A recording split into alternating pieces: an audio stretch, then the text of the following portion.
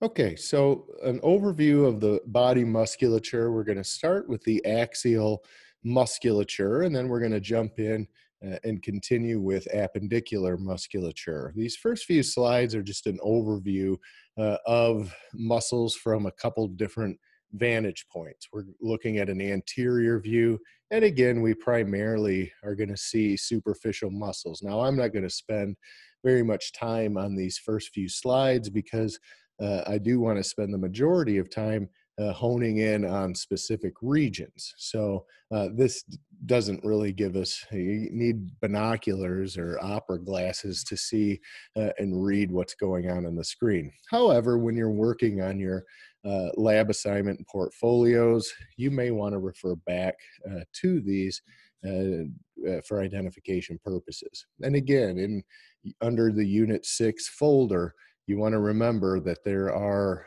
slides in there. A few of you have started printing them out. There are slides in there that do go through muscle identification as well. And the keys are included in there. So anyhow, we're going to keep moving. The posterior muscles.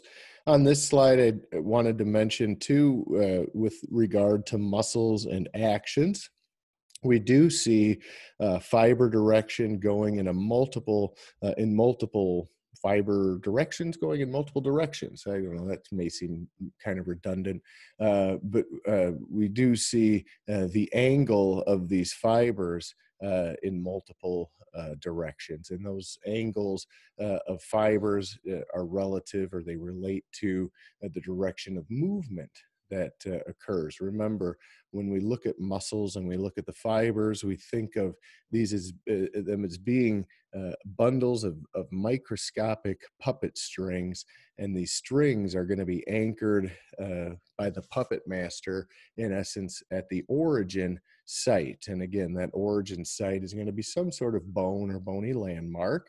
Typically, we'll see a few muscles that kind of plug into soft tissue and connect to other muscles. But for the most part, we do think of muscles attaching to bone, skeletal muscles. So the origin tendon is, again, kind of the anchor, or where everything gets drawn towards.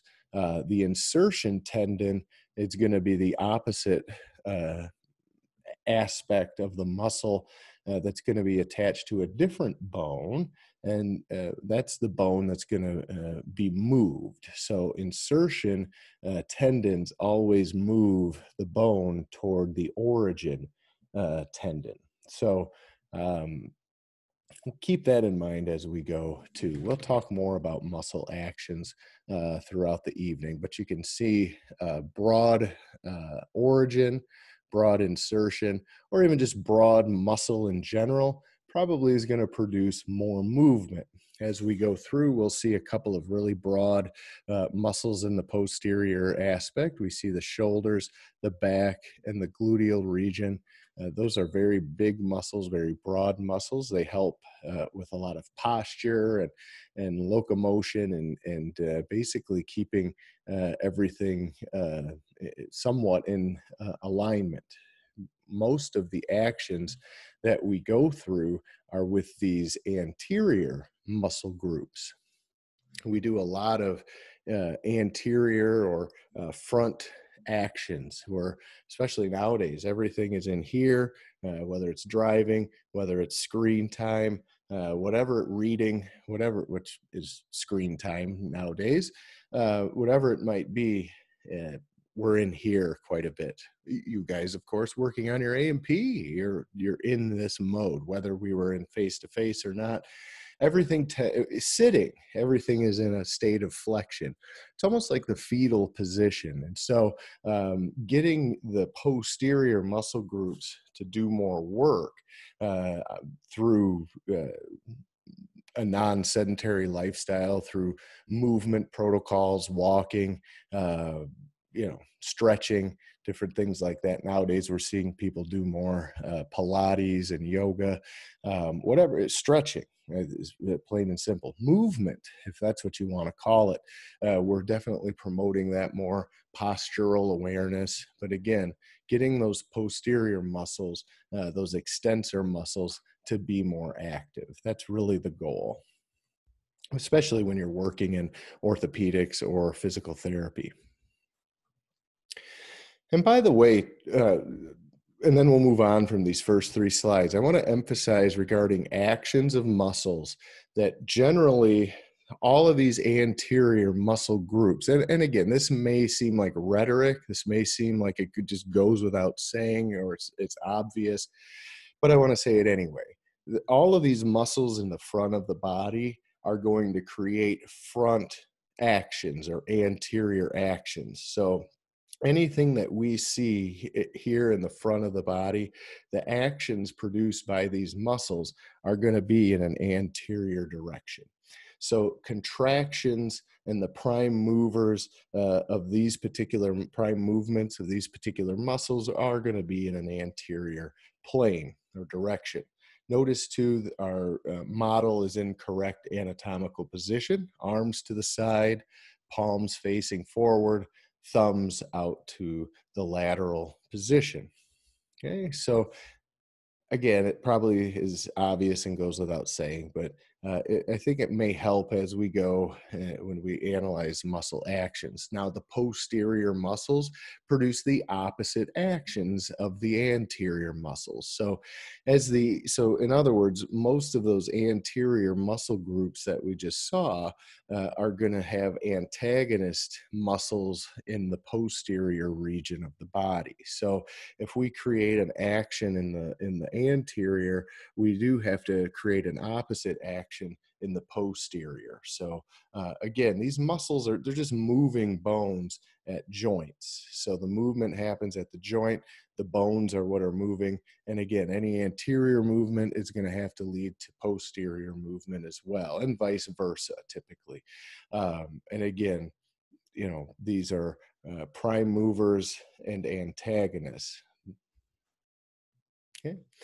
Lateral muscles are going to create lateral movement. So a lot of the muscles then that we see on the lateral aspect of the body are going to produce some sort of lateral movements, whether it's abduction, whether it's some sort of rotation, lateral or external rotation, lateral flexion, some sort of action that's going to, we see lateral flexion of the trunk. So in order to get my trunk to move to the right side, I need the muscles on the right side of my trunk to contract and produce that movement. So again, probably goes without saying, but you could see that in full effect as we go. The other little groups that we do see are going to be these medial groups. Medial muscle groups are going to produce medial actions. So when we have muscles that are located on the medial portion of the body, we're going to usually see adduction and again, more medial types of, or bringing toward the midline types of action as opposed to going away from the midline. Okay. Let's see.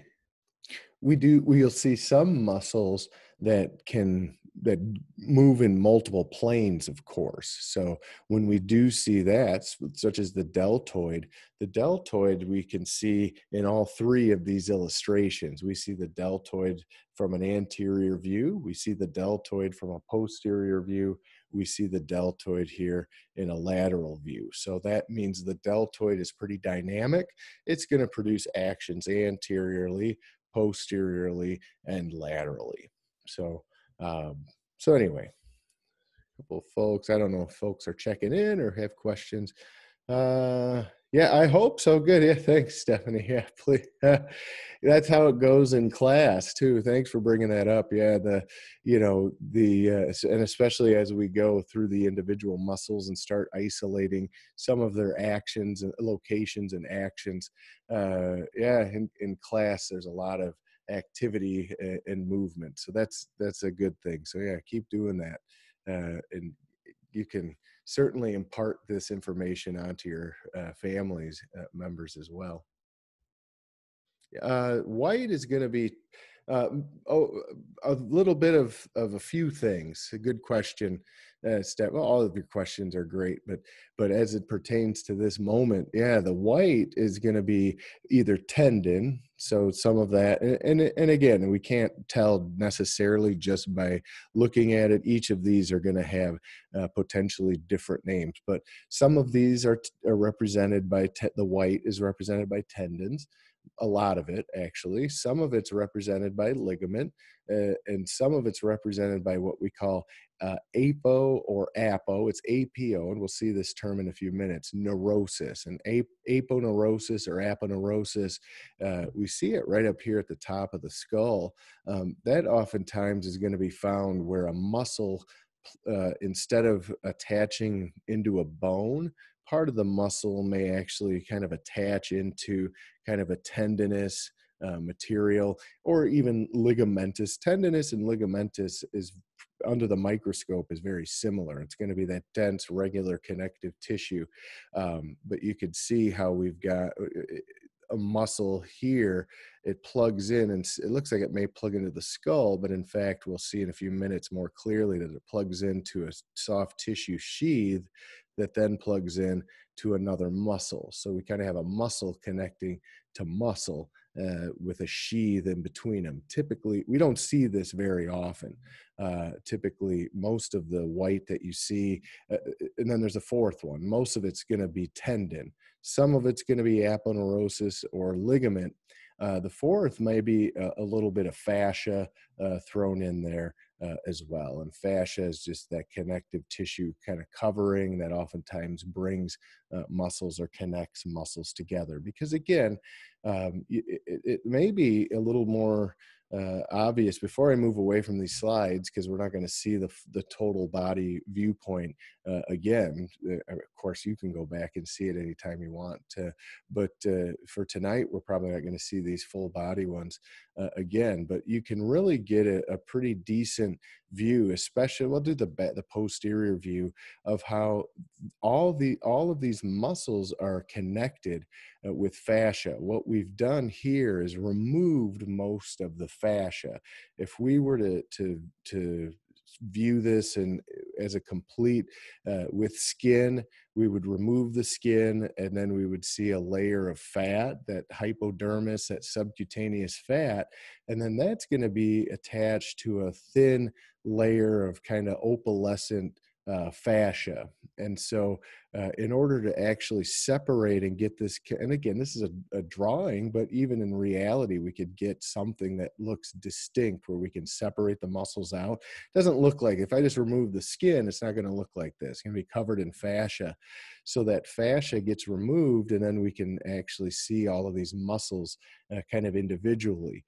But if we put the fascia back on, or we leave it there, that fascia connects and links every muscle from base of the skull, top of the head, all the way down to the bottoms of the feet. So we could see issues all the way down here with the feet due to, again, some sort of isometric issue with footwear, with heels, just generally, we see varicosities with, especially with nurses, waitresses, delivery folks, customer service folks, factory work. I mean, people that are on their feet constantly have to have the appropriate footwear. And if they don't, even just a subtle change in an arch or a heel can alter how these muscles back here, the calf muscles, contract. It's almost like a domino effect. It just trickles right up. It alters the shape of the fascia, can alter the hamstrings, the gluteal muscles, and then look at this big connective tissue sheath in the low back, and all the way up to the point where we see folks that get severe headaches in the occipital region. We treat that area, and then we realize that, wow, maybe we have some sort of orthopedic issue down with the feet. And sure enough, we make some alterations there, and next thing you know, they've these headaches all the way up here subside. So again, all of that fascia connects all of those muscles, and we see it here. And you've seen fascia again. I mentioned it earlier. I think a week, maybe last week, or maybe in this, maybe it was Tuesday. Fascia is that when you have like a raw chicken breast, there's that sheath of kind of thin tissue around it, and then there's kind of a yellowy chunk. Usually that's a little chunk of fat, and if you kind of cut that fat or pull that fat away, that clear kind of connective tissue that stays with the muscle and kind of covers that chicken breast, that's all fascia. So anyway, fascia is really important when it comes to pain management, actually, and posture. And so we'll get into that as we go further tonight. Yep. Yeah. Shoulders. Yep. All connected. Good. So yeah, start making those connections. Again, part of what we do when we learn A&P, again, is it's for your livelihood. Yeah, I want you to be able to know these, to take an exam and to do well on the exam. Yeah, I want you to take this knowledge forward and get your pieces of paper. But I really, can't emphasize enough the importance of thinking about yourself as part of this process of learning and understanding anatomy, because you've lived inside and with this organism your entire lives. You're as familiar with you, and if you aren't, you probably have become more familiar this semester, and then hopefully you continue that forward. And especially when it comes to bones and muscles, and pretty soon we'll get into the nervous system and digestive system and respiratory, kidneys, things that we work with and deal with every single day and have for our whole lives, and maybe kind of, not, I don't want to say take it for granted. That's kind of, it's almost like you've been naughty. Nobody's been naughty. You just, it's just the way it works. We don't emphasize K through 12 science knowledge, let alone human science knowledge. So you have to be an it's usually an elective, in high school, your senior year, for one semester, if you were fortunate enough to be able to do that in high school. So, and again, oftentimes the perception is, I just got to get this work done. I just got to make the grade.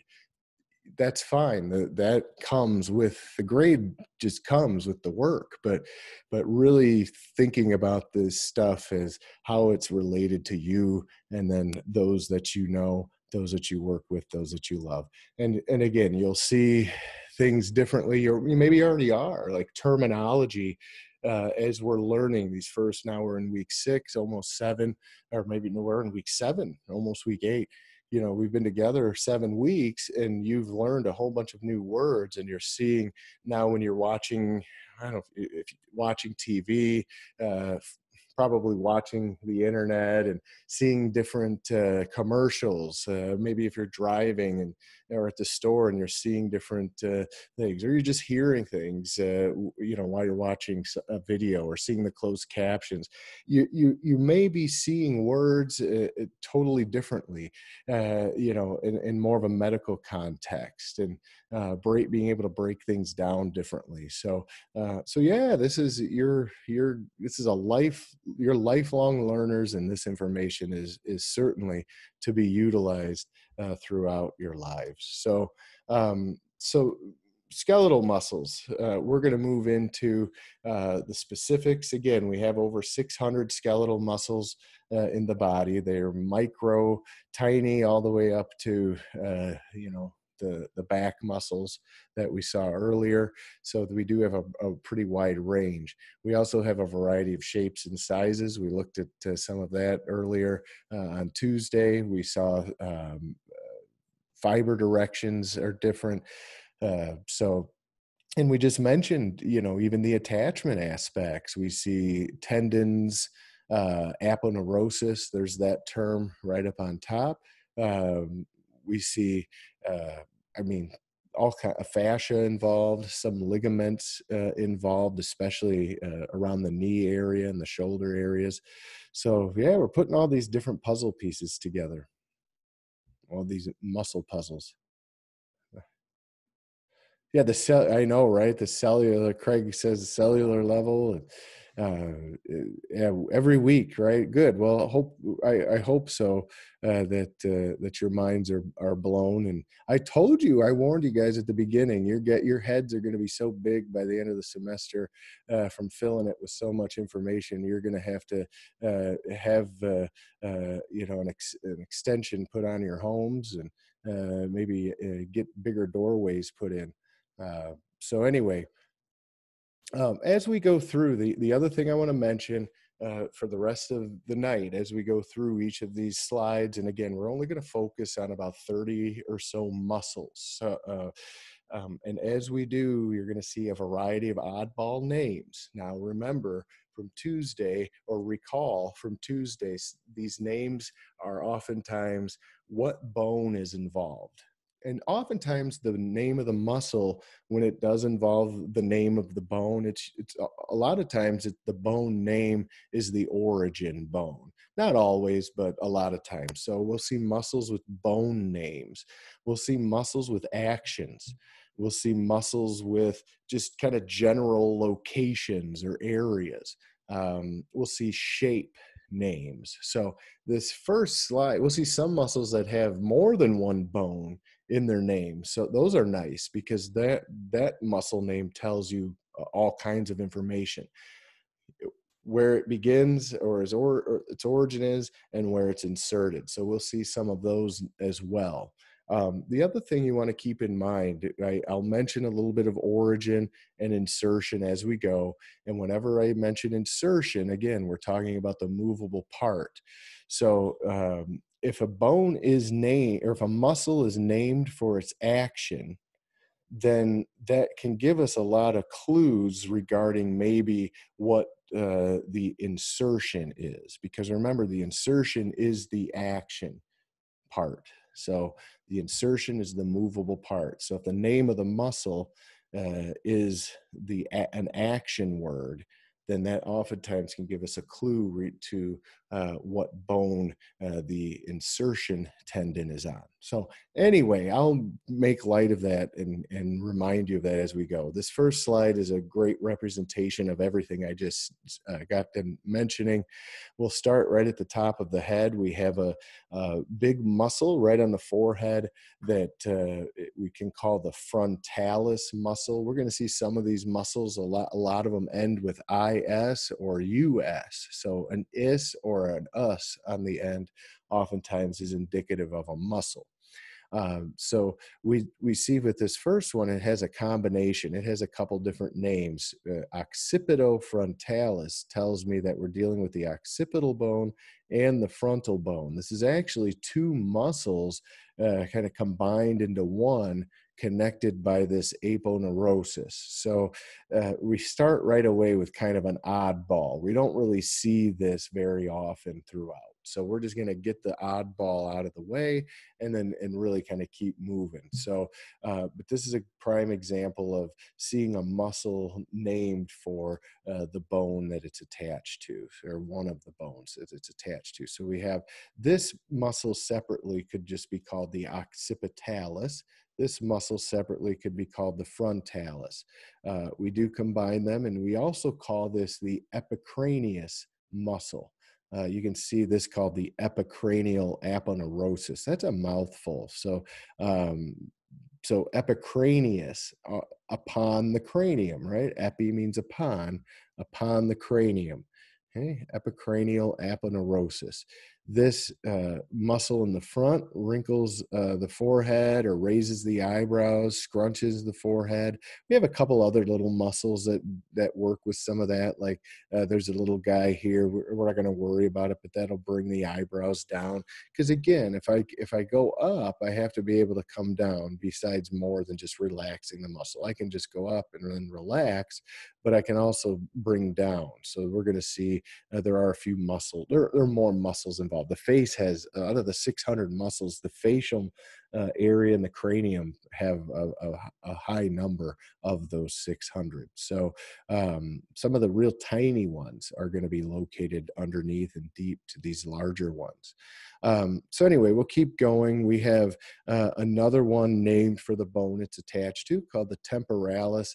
And the temporalis, we're going to see this coming up in a different slide, because again, this it's kind of covered up. This doesn't really do it justice regarding how large its origin is. It's a very broad muscle, and it does converge and pass underneath that zygomatic arch, or that cheekbone. It actually goes underneath it and plugs into the mandible. So remember, action is insertion going towards origin. So if the insertion is down here, the origin is up here, we move insertion towards origin. So the temporalis action is going to be to elevate the mandible or to close the mouth. So that's a talking muscle, that's a chewing muscle. We oftentimes can see, especially, so I see it a lot with like these coaches on the sidelines that are chomping their gum, and you can see the like muscles popping out of the side of their head. That's part of that temporalis muscle. They're grinding their teeth, or gritting their teeth, or chewing gum. So anyway, that also is one I mentioned, the TMJ, that temporal mandibular joint. Temporalis muscle is oftentimes one of the culprits, whether it's a trigger point, whether it's just in a hyperspastic or overuse state, that can lead to excessive jaw clenching and a TMJ disorder, maybe grinding of the teeth, ringing of the ears, that type of thing. So we're going to keep moving. Another one named for its bone. Let's travel down in that similar area. So where the temporalis plugged in to the mandible, we can't really see the insertion. So in another slide coming up, I'll have most of this muscle removed so we can really just see the temporalis and a couple other muscles. It is deep to the next one, which is called the masseter. And again, you know, I'm not expecting you to just etch these in, but if you were to see a word that said temporalis and were asked where is this located, you know where the temporal bone is. So from multiple choice options, you can use your reasoning to figure some of these out. So keep that in mind too as you go, especially with muscles. A lot of times they tell quite a story just with their names. Masseter is next, and you may not know the sciencey word for chewing. The sciencey word for chewing is mastication with a T. You want to be careful with that one, mastication. So the masseter helps with mastication or chewing. So this is a muscle that in essence is named for one of its primary actions. So again, we do see an anchor up along the zygomatic arch. We see an insertion down around the angle of the mandible. So again, it's going to, that's one too, that you can, if you clench your jaw, if you palpate the side of your cheek, and then you clench your jaw, the masseter will pop right out. That's another one that you can see some of these guys or gals that chew gum, you know, and are really intense. You can see that one popping out too. So you get the temporalis popping out, you get the masseter popping out. This is a really big muscle. So again, our jaws create quite a bit of pound of force. So these are relatively large muscles. Now, we certainly don't create as much force as some of the big cats or some of the larger reptiles that are able to chomp, like crocodiles or alligators. They have really big cheekbone arches, so they get really big musculature through there to accommodate the amount of force they need to generate to be able to basically break a bone open to get to some of that marrow. So anyway, that's what's going on. Those are two big muscles for getting the jaw to close. There's another one that's named just a little bit anterior to the masseter. It's right in the buccal area. Buccal means cheeks. Okay, you may recall that from back in week 1 when you were just starting on your introduction to anatomy, we looked at what some of these basic terms for anatomical location meant, and one of the ones we didn't spend a lot of time on it because we were going to see it later was the buccal area. Buccal means bugler or bugle. So if you were to play a bugle or like a trumpet or cornet, you would need to kind of pucker your lips. So the buccinator is kind of like a lip puckering muscle that's in the sides of the cheek there. Okay, the bugler muscle. Okay, so that's there. Travel to this one. We'll stay in the same area. Again, another muscle that's just named for where it's located. Typically, if it's just one muscle, one bone named within the muscle, it's probably the origin. So with this one, we see the zygomaticus. We see a major and a minor. We're not worried about two different ones. Just the fact that if you saw zygomaticus on a test or on a chart, you would know we were dealing with a musculature in this region of the zygomatic bone. So it does anchor, it comes down, and that one's going to be one of kind of your smile muscles, or the Elvis lip smile, or I don't know if that's a smile, the Elvis lip. It gets patented, probably has its own name, but yeah, that's going to be the zygomaticus muscles that are able to do that. Now, lastly, in this little area, I'm not going to spend much of any time on these two. I just want to mention them. We do have two what are called orbit muscles. We don't see this very often throughout the body. These are sphincter muscles in essence. They're circular muscles. So orbit has to do with circular. Oculi for this eye one, oculo, of course, has to do with the eyes, right? Like binoculars. And oris has to do with oral or the mouth. So we see orbicularis oris and orbicularis oculi are circular muscles around those areas. So if you were to see those terms, again, the name of the muscle does give you a lot of information about it. We're going to conclude this slide with one more here. Yeah, they don't really show the other one, so we'll do one more on this slide, and we'll see this one again. It's one of the longer named muscles. I've mentioned it before a little bit. It is hyphenated here, but it is one long word, and that long word is sterno, and then cleido, and then mastoid. So altogether, it's sternocleidomastoid. We do abbreviate that clinically, thankfully, as SCM.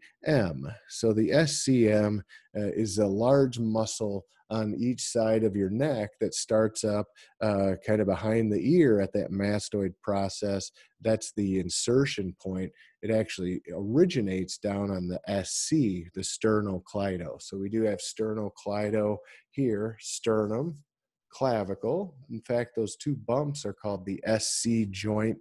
Those are the bumps for the sternoclavicular joint. So sternocleido, and then you get one going up to the left, one going up to the right to each of the mastoid processes. So that insertion point is going to be the mastoid process. So this muscle it's nice, yeah, it's long, and we can abbreviate it, and it tells us a lot about its location. Sternocleido up to the mastoid. So the mastoid being the insertion or movable part, and the sternocleido being the origin. Remember, movement or action is insertion going toward origin. So the action of the SCM is multiple actions, actually.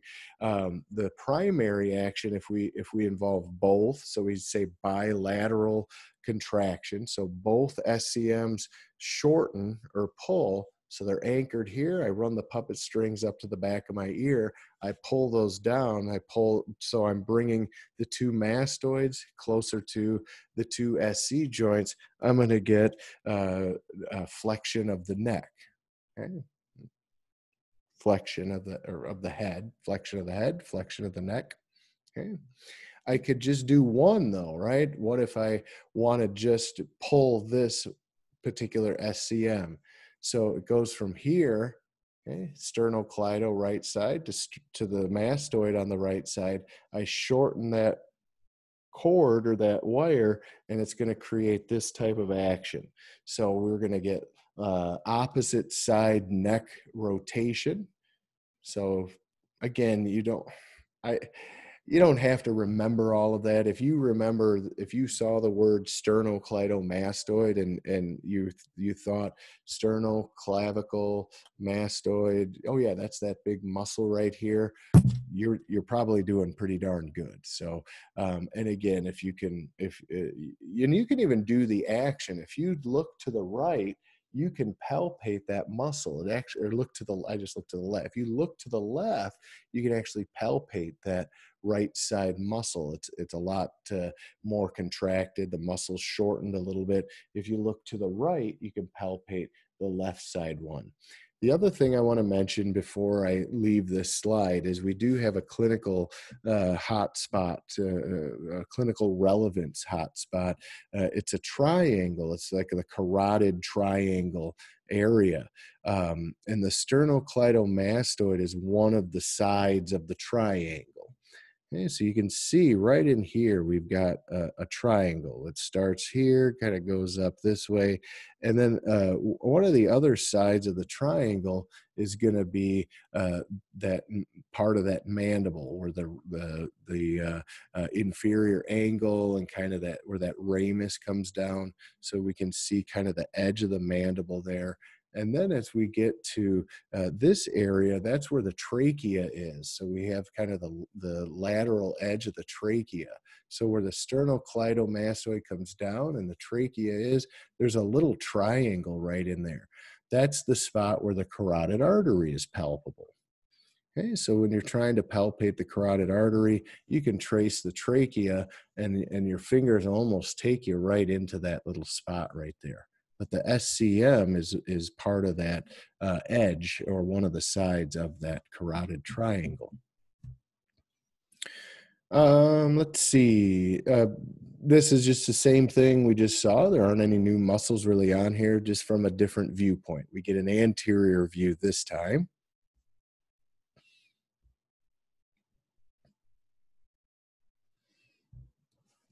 So let me back up.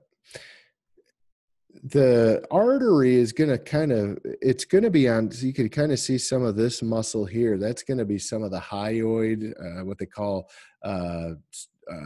there's what they call sternohyoid muscle. We'll see in a slide coming up some of these other throat muscles. But yeah, there's not a lot in this area. It's going to run over top of those muscles, but it does disappear. There's a muscle they don't show on here. It's a very thin sheet. It runs right here. It's called the plate muscle, like a paper plate. It's called the platysma. And it's the kind of the muscle, if you kind of protract your jaw and lean back, it's this muscle right here that kind of puffs out. That's the platysma. That's right in this. It kind of runs right along here. So the carotid artery kind of appears from the clavicular area where that SCM is. It kind of appears, and then the SCM is over top of a portion of it, and then it makes, like I say, in that little triangle, it does make a little bit of an appearance. So there isn't much between the outside and that little portion of carotid artery right in that spot. There's just going to be skin, so epidermis, dermis, some subcutaneous fat, maybe a little bit of fascia in there. There may be a few lymph nodes right in that area as well. There are some salivary glands that are kind of right under in that area too. So there's a lot of stuff kind of taking up this area, which you can see for all of the musculature. What you don't see is the vascularization from the carotid, as well as the lymphatic system, as well as some of your salivary glands, as well as the fascia. And then obviously the skin we don't see. But yeah, it's very palpable. In this spot, it's very close to the surface. The SCM does cover it up a little bit, certainly in that right around the kind of the SC part, the sternocleido part. And then it does disappear under a couple of these stylohyoid muscle, which you can kind of see here. It kind of disappears. See this little dark spot? That's where it's then going to disappear. And then it goes in through, there's a couple of holes on the base of the occipital bone that we're going to see it pass through into the brain, into the cranial cavity. Okay, here's some of those other that's stylohyoid. You do not need to do anything with this slide. In fact, I really don't want to spend more than a couple seconds on here. Just kind of show you maybe where we're looking. We've got the styloid process and then the hyoid bone here. We've got a muscle there. We've got a lot of musculature kind of at the floor underneath the tongue. Again, most of these are for speech and chewing or mastication, as well as back here we would have some swallowing muscles as well. And then we see the voice box location, and then right behind the voice box is where we're going to see the esophagus or the food tube. So there's a couple of hot spots here for ligaments as well as for muscle to basically ensure that our food and beverages are going down the proper tube and not down the windpipe or the trachea.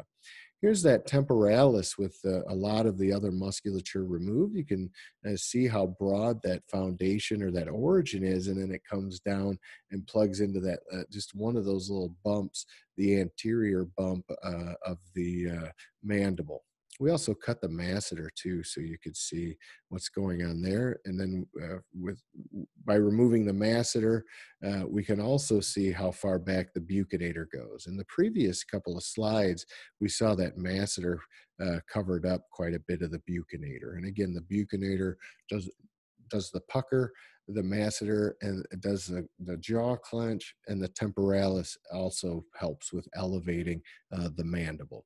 Don't worry about anything on the right side there, letter C. And again, we're sticking with axial muscles. So we just got through the major muscles of the cranium and the face. Now, there are certainly several more, but those are the key ones that you want to have at least some exposure to. When we go to the posterior area of the neck, we have a few things going on here. We see our first major muscle of the entire body. The trapezius muscle is one of the biggest muscles of the body. It's also one of the most dynamic. It has multiple origin spots. So you can see all of this is going to be origin tendon, and it even kind of disappears into more tendinous material. But it does, the trapezius does originate in some respects at the base of the skull. They're called nuchal lines. You don't need to know that. If you, again, are a PTA or orthopedic, you would know the nuchal lines. But those are basically the landmark ridges at the base of the skull where the trapezius and a few other muscles are going to plug in. So again, headaches, occipital headaches could be related to shoulder problems. Notice the trapezius comes all the way out. It inserts onto the spine of the scapula. It's connected with fascia of the deltoid muscle as well as the platysma muscle out in the front. So we've got the platysma, the SCM, the trapezius, and the deltoids all kind of locked into the same spot. There are a few others as well, but these are the main culprits that we oftentimes see. And one of the main actions of the trapezius is going to be to shrug the shoulders or elevate the shoulders. So again, a lot of the work we do, a lot of the stress we have, carrying weight, whether it's real physical weight, whether it's emotional and mental weight, whatever that weight is, if it's out in front oftentimes we're up here. We also see there's another muscle. We're not going to name it at the moment. It's sitting right here. We'll see it shortly.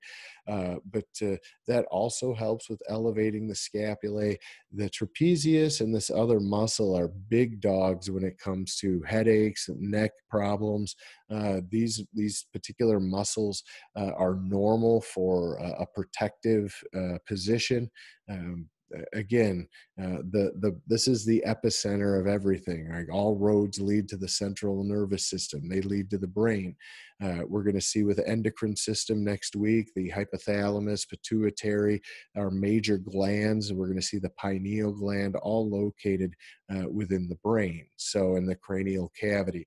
So it's very important. Our eyes, ears, nose, our special senses, right? That'll enable us to be able to understand what's going on in our environment. So all of this musculature exists to be able to protect, right? Whether it's in a macro scale or whether it's subtle contractions, right? I mean, you maybe not even tell, but I'm shrugging my shoulders, I'm contracting my shoulders.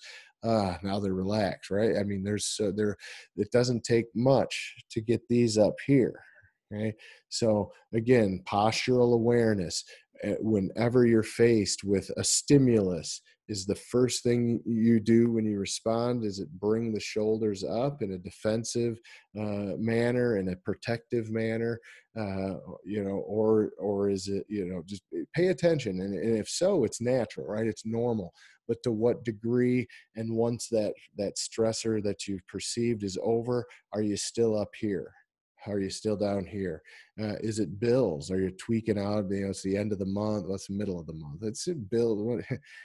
I couldn't wait to get old when I was little, and now that I'm old, I would prefer to be little again. I don't have to worry about bills, but they're never ending, right? It's like first of the month, the second week of the month, the third week. It's throughout the whole month. It seems like something else is coming out. And, we could be up here about it. We could be beet red about it. We could close off some of the blood flow and start getting tension headaches back here. And remember, what's back here? The occipitalis too. This plugs into that occipitalis muscle. Where does it travel? Well, remember, it plugs into that aponeurosis, and then it ends up with the frontalis. And remember, that frontalis has plenty of fascia that links it to the temporalis. So we could be getting headaches here. We could be getting headaches here. We could be getting headaches here. And it could be, they call them tension headaches, but oftentimes, yeah, the tension is in the shoulders or in the neck. I tell patients that neck pains usually have names. It might be, Joe or Sally or whatever, right? Pains in the neck. So sometimes you have to analyze, maybe those pains in the neck that you're experiencing may have actual proper names to go with them. So keep that in mind too. If it's bills if it's proper names that are driving you, that are giving you headaches and neck pains, if it's bills that are giving you headaches and neck pains, you are the one that's possessing that protective mode, or that pent up mode, whatever it might be. So it's up to you to let that stuff go and understand how you're going to manage it when you're dealing with stressors like that that are creating these types of muscular responses. When they become chronic issues and they're not addressed, that leads to chronic metabolic issues, potentially chronic pain issues.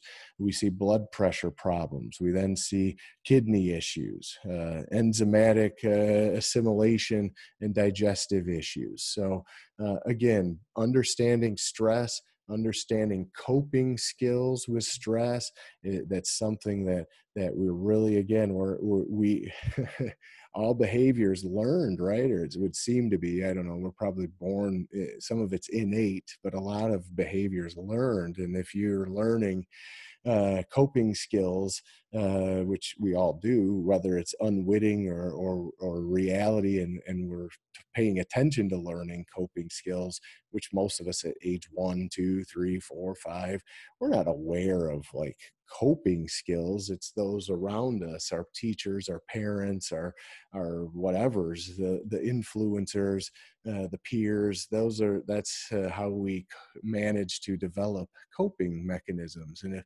coping mechanisms are to be on the defense and to be holding things in, if coping mechanisms are to fight and to be angry and to be nuts, those are coping skills that as an adult really don't fly in the real world, and they don't really fly in the fake world either. And either way, no matter what world you live in, you get to a point and an age in life where those prior coping skills are detrimental to your overall health. So these are the types of things that we're understanding more and more when we're dealing with our patients. By no means are any of us psychotherapists or psychologists. I'm not even sure the psychotherapists or psychologists are psychotherapists or psychologists for that matter. They're just more pushers for the most part. But as far as I could tell, but when it comes down to it, we are as nurses and as general practitioners dealing with folks who have a variety of ailments and conditions. We do become more than just checking out the body's physical manifestations and signs and symptoms and leaving it at that. We're trying to understand more, at least a little bit, about lifestyle without putting the couch in the exam room. We're getting little bits and pieces of what maybe this individual is going through and how they cope with what they're going through. And they tell you, most of them, based on where they work, what type of work they do, what type of family situation, what type of financial situation. For the most part, our patients are under a lot of stress, just like you and I are. But it's how we cope with the stressors that enables us to be able to see more clearly and to make more decisions that have a better foundation in critical thinking and pragmatism, as opposed to being emotional and subjective and judgmental. So that's your goals. Those are your goals too, as nursing and medical students, is to work on understanding your own coping skills and your own perceptions of stress. So, and understand, how is your blood pressure affected? How much real estate in here is being taken up and occupied by tenants who aren't paying rent? So sometimes you have to evict some hangers-ons in the real estate of your mind. So whether it's ideas, whether it's individuals, whatever it is, if it's bringing upon this, you've got to let that stuff go. So in order to change, you can change perception and how you perceive those incoming stressors, or you can turn your back and let them be someone else's. So or some combination. But yeah, holding on to things, we see it all the time, manifesting musculoskeletal stressors and mental stressors manifesting and leading to other issues throughout the body. So this just happens to be a hot spot, right? All of us know about the neck and shoulder area.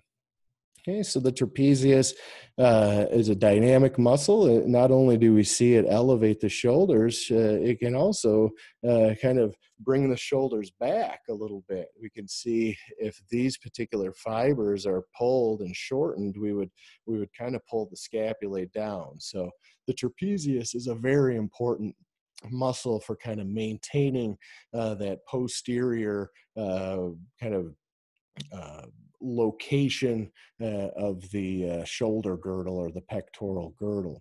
And the anterior aspect, again, we have the SCM and the platysma are kind of assisting and working with the trapezius to keep everything balanced. Okay. And again, if the SCM and blood pressure and trapezius, if all of that is just bound up, we see headaches in that respect too.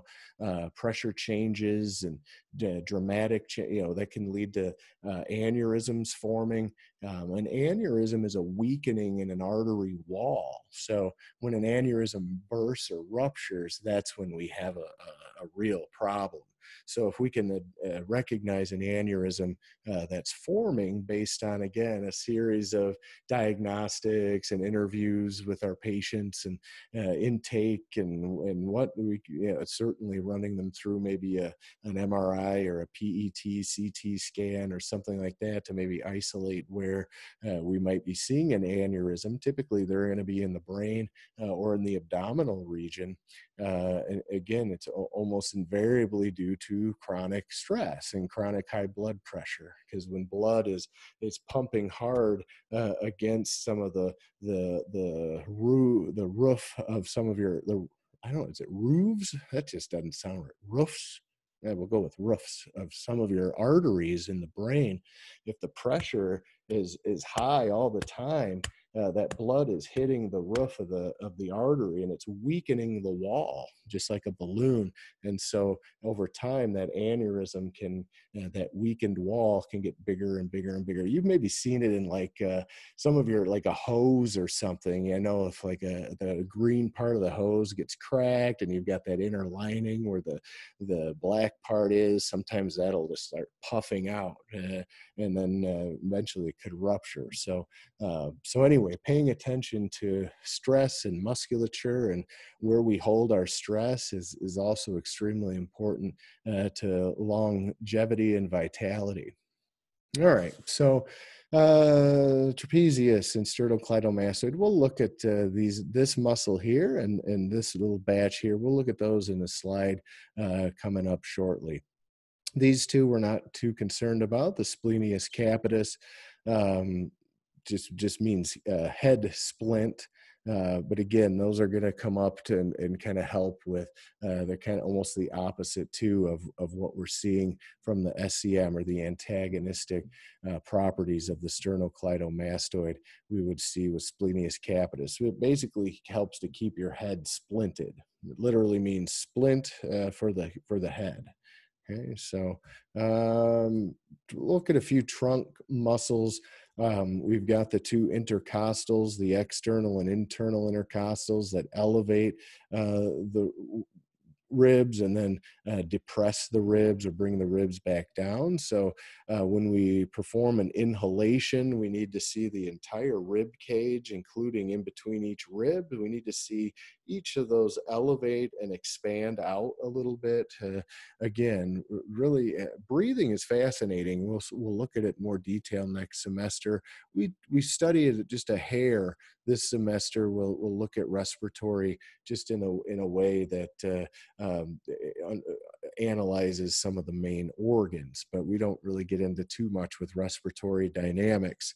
But I will tell you, since we're here with the diaphragm, that's that we've seen it before. That's that large muscular wall that distinguishes your thoracic cavity and your abdominal cavity.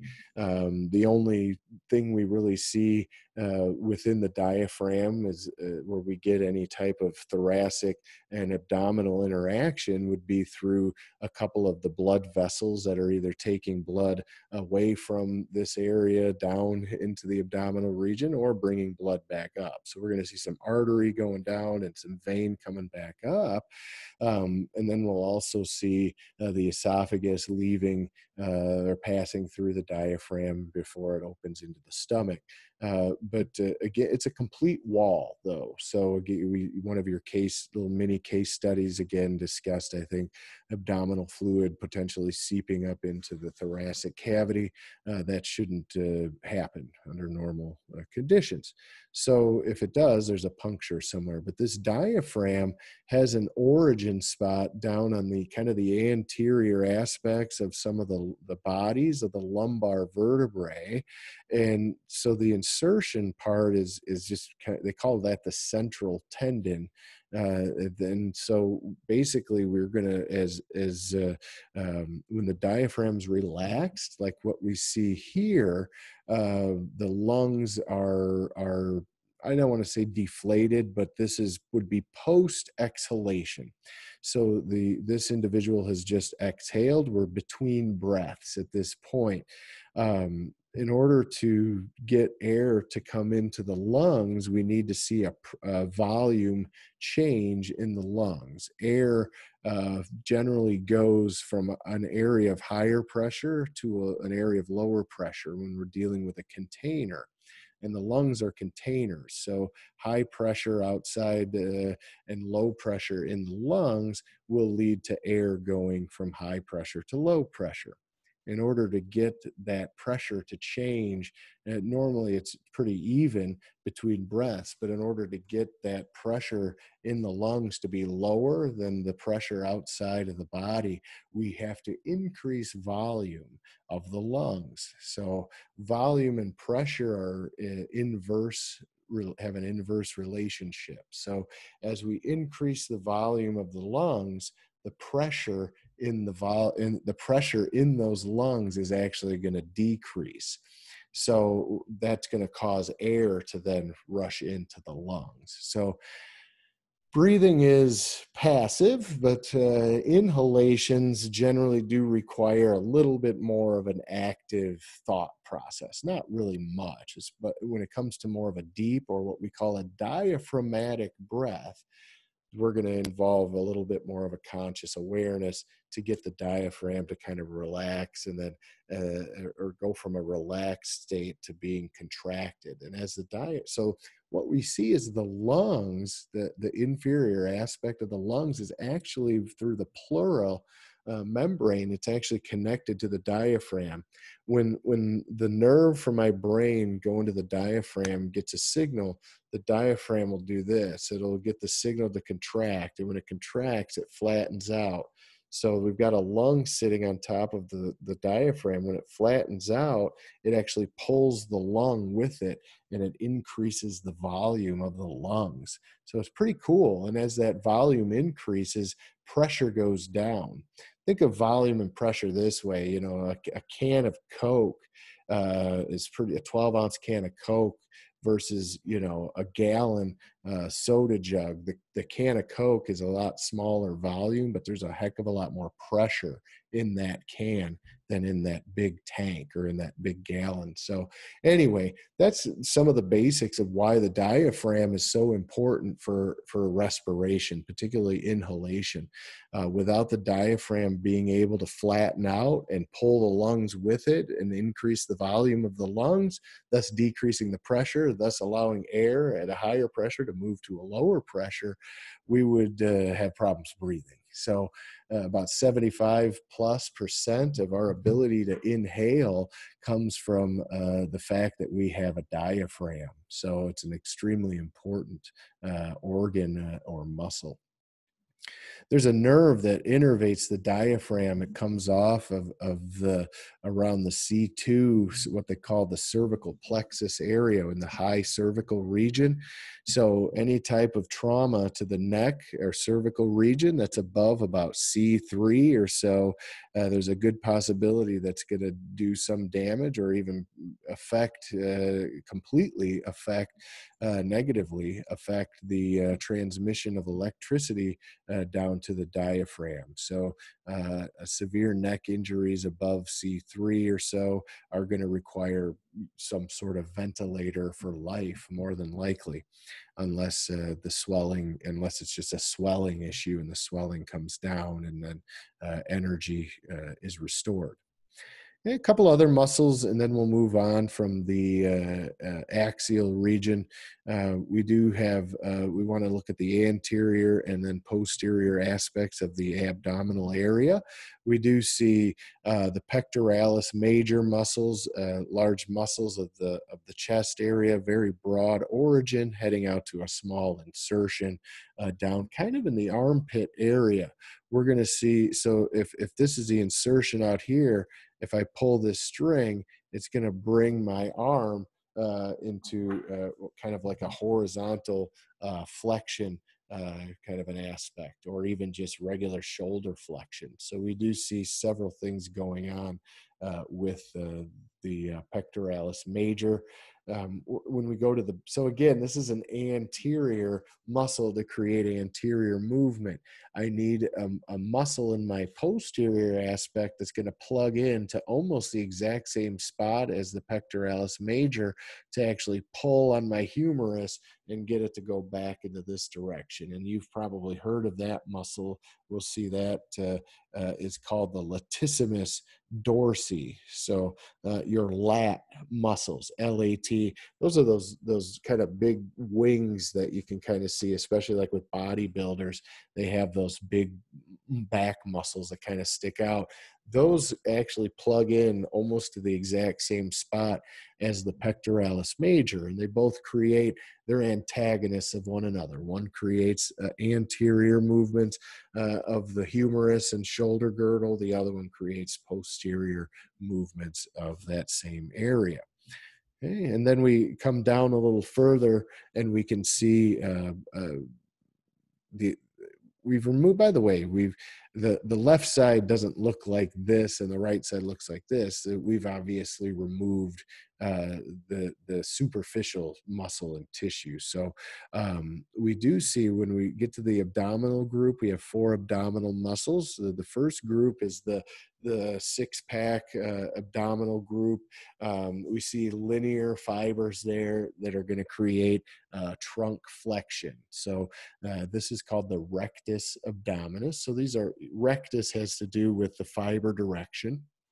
They're going to be erect fiber direction, and it's in the abdominal region. That one speaks for its, or the name tells it all, I guess what I'm trying to say.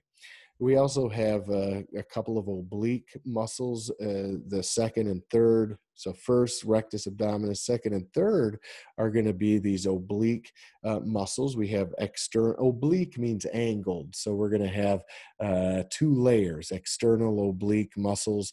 So they're going to create oblique movements. We know that the trunk is able to do more than just flex and then stand back up or extend.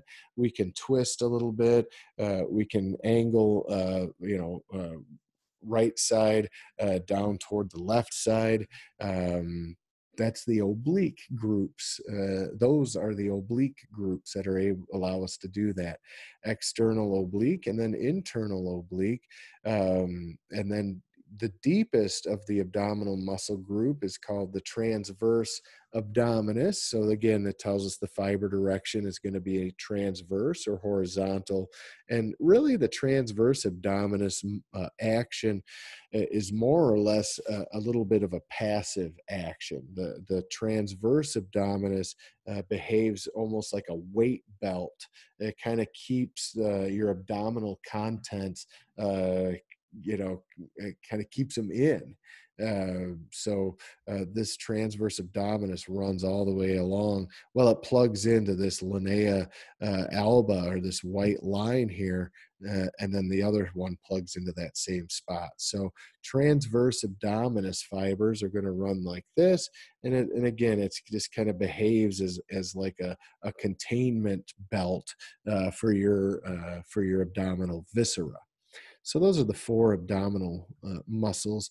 Here's a look at them in a more of a transverse cut or a cross section. We can see, again, it looks a lot like bacon. And in fact, bacon is the abdominal group of the pig.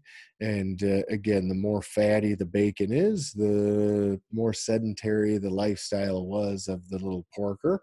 And if the little guy was running around a lot and was a free range pig, he's going to have maybe a little more muscle than fat. So, but if any of you cook, fatty bacon is very good for flavoring soups and dishes and other things, right?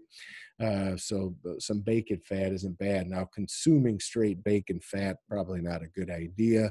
Really, consuming bacon is probably not that good of an idea, but it is pretty yummy. So if you're consuming bacon as just bacon strips, you want to maybe maybe go for bacon that's going to have a little bit more redness to it. That's going to have a little more protein.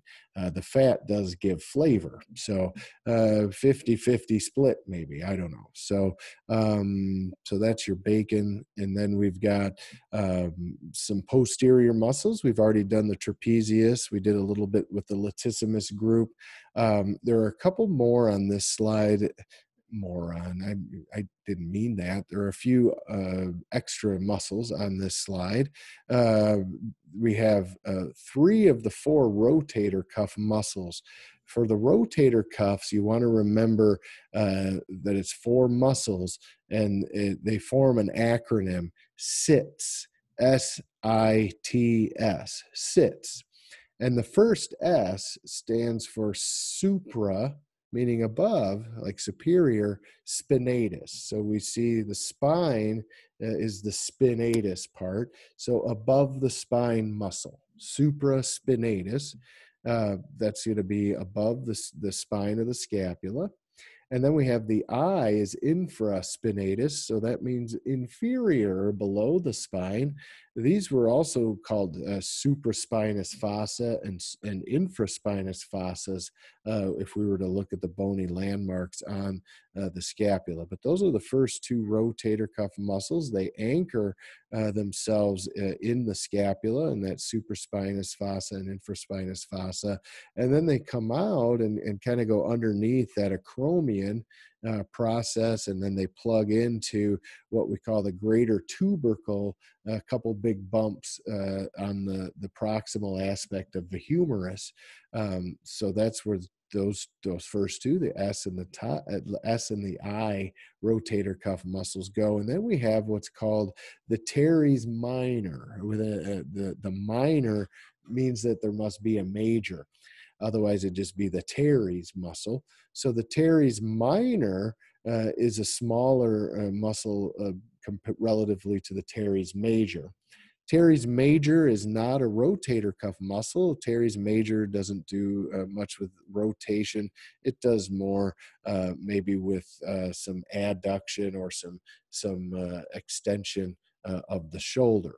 So when it comes to rotation, the rotator cuffs in the posterior area are supra, infra spinatuses, and then the teres minor. All 3 of those, so that's your SIT, all 3 of those plug into the greater tubercle of the humerus, which again is proximal and lateral bump of the humerus. We'll see the 4th rotator cuff, which is an S, SITS. We did supra, infra, teres minor. The last of the group is called subscapularis. So it's underneath the scapula, anterior scapula, but underneath the scapula then would be kind of between the rib cage and where the scapula butts up against the rib. So if we peel the scapula back, there's going to be a muscle there, and that's the subscapularis, and that's going to come up and plug in as well to the, I believe, the lesser tubercle, more on the anterior portion of the proximal humerus. So the 3 in the back, the 3 SITs do rotation toward the back, and then that subscapularis does rotation toward the front, or internal rotation. So those are the 4 rotator cuffs, SIT and S. They're oftentimes injured, again, in repetitive use.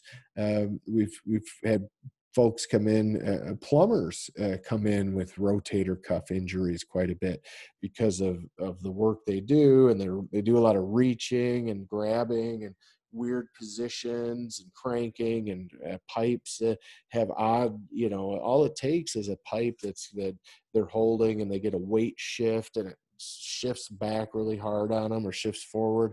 That can blow out a rotator cuff. Roofers, mechanics, we see rotator cuffs a lot coming around.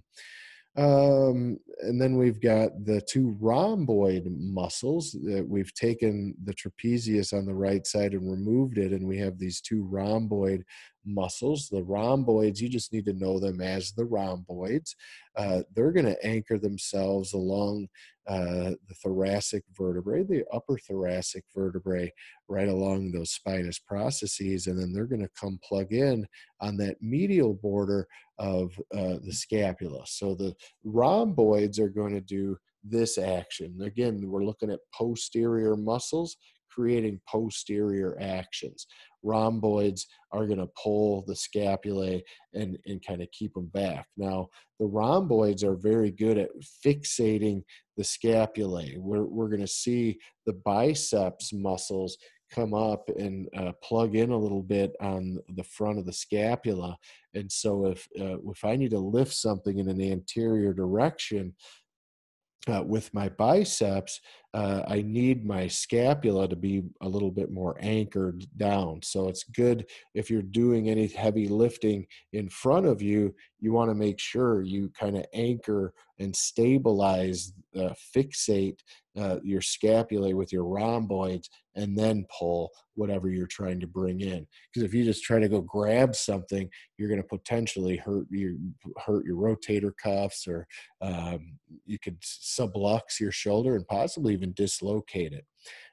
So again, the rhomboids. Women generally have more shoulder issues and rhomboid issues than men. Breast tissue is extra weight in the anterior portion, really just right anteriorly to this area is where breast tissue is. We're already used to being in this position just naturally. The weight of breast tissue does kind of round the shoulders, or has that potential to do that, thus kind of elongating those rhomboids. So it's very important to encourage the rhomboids and the traps to really keep those scapulae stabilized. Again, to prevent you know, nervous system and blood flow issues, pain management issues. We get micro adhesions over time. We get trigger points created over time. And then we get what's called pain that refers to other areas of the body. It could be related to a different area. So musculoskeletal posture and gait and health and stretching and flexibility are all extremely important. And ultimately hydration. Again, we're not asking our patients to, or any of you, to go out and start prepping for the next decathlon or the next, the triathlon or Chicago Marathon, whatever the hell it is. We're not asking you for that. We're just any type of movement. We call it consumption awareness and movement protocol. Or even just movement awareness, just starting to be more aware of consumption and movement, aware of sleep, aware of rest, aware of hydration. Just a heightened awareness is what we're looking for from you, as well as certainly from our patients, because again, it just makes everything a lot more calm and easygoing, if that's at all possible. Which it is. We all know it can happen, especially once we get past November 3rd. Then we can all just to move on with life, right? Regardless of what happens. That's stuff is so far beyond our ability to have any control. It's kind of like our bills. I have to pay them every month. Otherwise, things happen, right? So if I don't pay them every month, things happen. I don't want things to happen negatively, so I just pay them and get on with life. Do I stress out about bills? Sometimes. I think it's natural to, but it's still my coping skill. I don't need to stress about it because it's there. It's not going anywhere. If I don't have the money to pay the bill, there are options, and I have to explore those options. Okay, so keep that in mind. Whenever you come to a wall, or a perceived wall, it's probably just a hurdle, maybe even a little bump in the road. There are ways maybe around the bump. There are alternative routes. You may even be able to just muscle through it. There are so many options, but being bound up about it, that's not really an option. Don't panic. Don't freak out. Just make adjustments. So no matter what your allegiances are on November 3rd or December 3rd or January 3rd or who knows what third, when things pan out, however they pan out, hey, you had nothing to do with it. It's not your fault. Don't feel bad, nor is it because of you that great things happen. So don't jump up on high and toot your horn. So keep it level, keep it at a neutral to neutral positive frame of mind, and don't get caught up in things that are way outside of your scope of understanding. And I think for most of us, national politics is pretty far outside of our scope of understanding. So it's best not to get stressed out. Don't fall into traps of whatever, the internet or the Facebook or the YouTube or the LinkedIn. That's probably fine. Instagram, Twitch, whatever the heck it is. Just keep your wits about you during these times, because I'm telling you, there are many people around you, and you've seen them and you know them, that maybe aren't keeping their wits about them. So it's important for you to impart some levity and some stability during times of yo-yo. Okay, because we're on a roller coaster right now, and pretty soon the roller coaster that everybody's going through, whether you are wittingly going through it or unwittingly a part of it just by association in the country we live in, trust me, November 3rd will be here soon.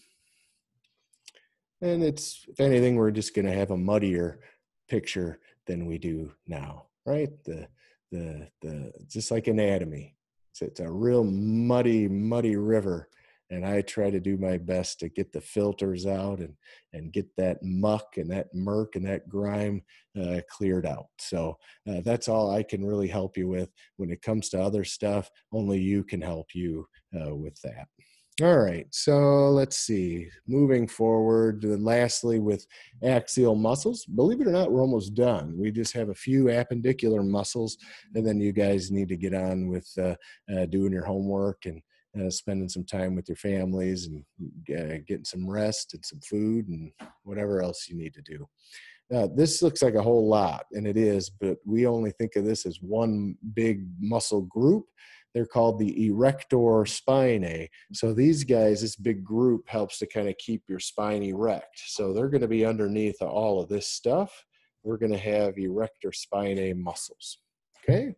They're kind of the antagonists to these guys. So if the abdominal groups are going to allow you to do this or to crunch, then the erector spinae are going to allow you to get back where you to home base. So anyway, erector spinae, they keep your spine erect.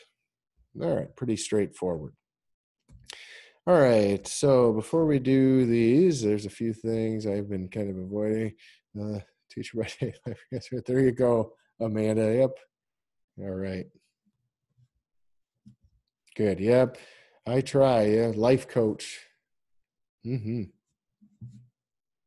It's important, right? And you become your own after a while. You start to see you integrate these what we discuss, and you see change. I hope you're already seeing change in your lives in the positive over these last 6 or 7 weeks. It's only going to get even more positive for you as you continue to grow.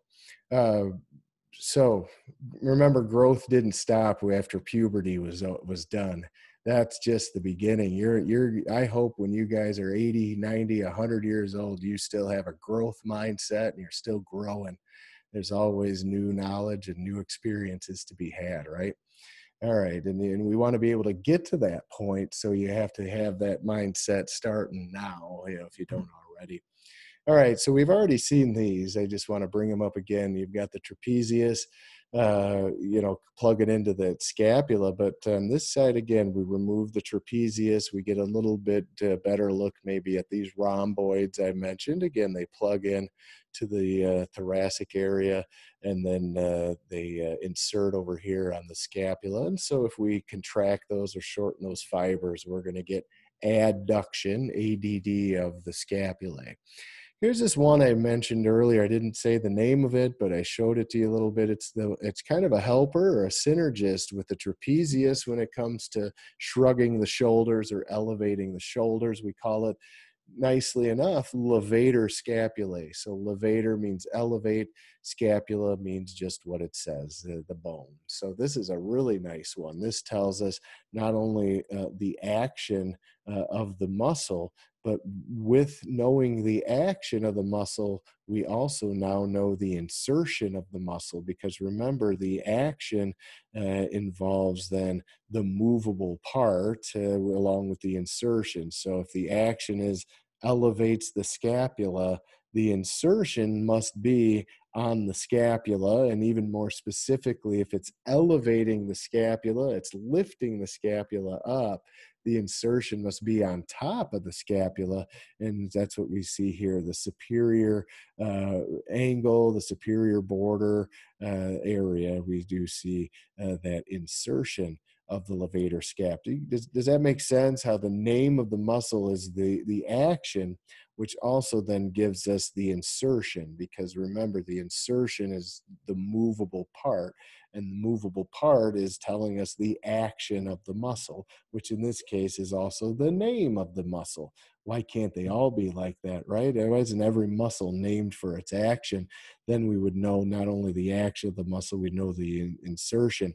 From that, we could almost guess what the origin is, because we do see the elevation of the scapula is the action, the insertion is the scapula, and it's moving up. Well, what's above the scapula it's moving toward? Remember, insertion and movement. Movement is insertion going toward origin. So origin then, by process of elimination and critical thinking and deduction, must be above the scapula. And sure enough, there's not much above the scapula except for the cervical vertebrae. And so that's what we would see as the origin for levator scap, are the cervical vertebrae, insertion on the superior surface of the scapula. We bring insertion closer to origin. That gives us movement. Okay, so that's those buggers. This one I'm only going to spend a second on. There are two things I wanted to show you here. We do see the pectoralis minor. When we took off the pec major, it's pectoralis major if we only had, so that implies there must be a minor. Otherwise, again, it would just be called pectoralis. So pectoralis major implies there's pectoralis minor. That minor is going to be smaller, and in this case, it happens to be deeper to the pec major. So it is anchored not on the sternum, but they're going to be anchored on a couple of the ribs, and then they're going to find their insertion point up on that little knob, that coracoid process of the scapula. So they're going to kind of help stabilize the scapula as well as bring them forward a little bit.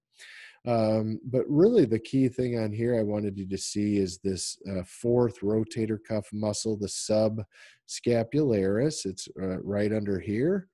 Okay, subscapularis, plugging in again to the tubercle of the lesser tubercle of the humerus. So okay, subscapularis. So it's kind of an anterior muscle. So subscap is going to be bringing some anterior kind of rotation. Okay.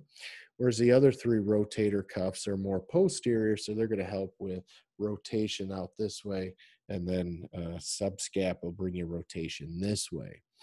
And again, if you're doing any type of motion, whether it's back or forward regarding rotation, all four muscles are going to be doing something, whether it's fixating, stabilizing, while the other one is shortening, or whether it's shortening and creating the action while the other one is stabilizing. So usually when there's a rotator cuff issue, it's oftentimes it's going to be multiple issues, or issues with multiples of the four. Oh, real quick, I don't think I quiz you or ask you much about these, but I do want to mention them. Kind of underneath the armpit area, kind of on the almost exact lateral aspect of the upper chest area, we have little tiny, they look like serrated edges. So they call those the serrated muscles, or the serratus anterior.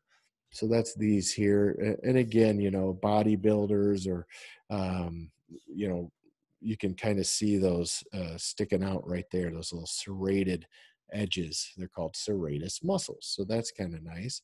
Um, Lastly, really in this area, I do want to mention the deltoid.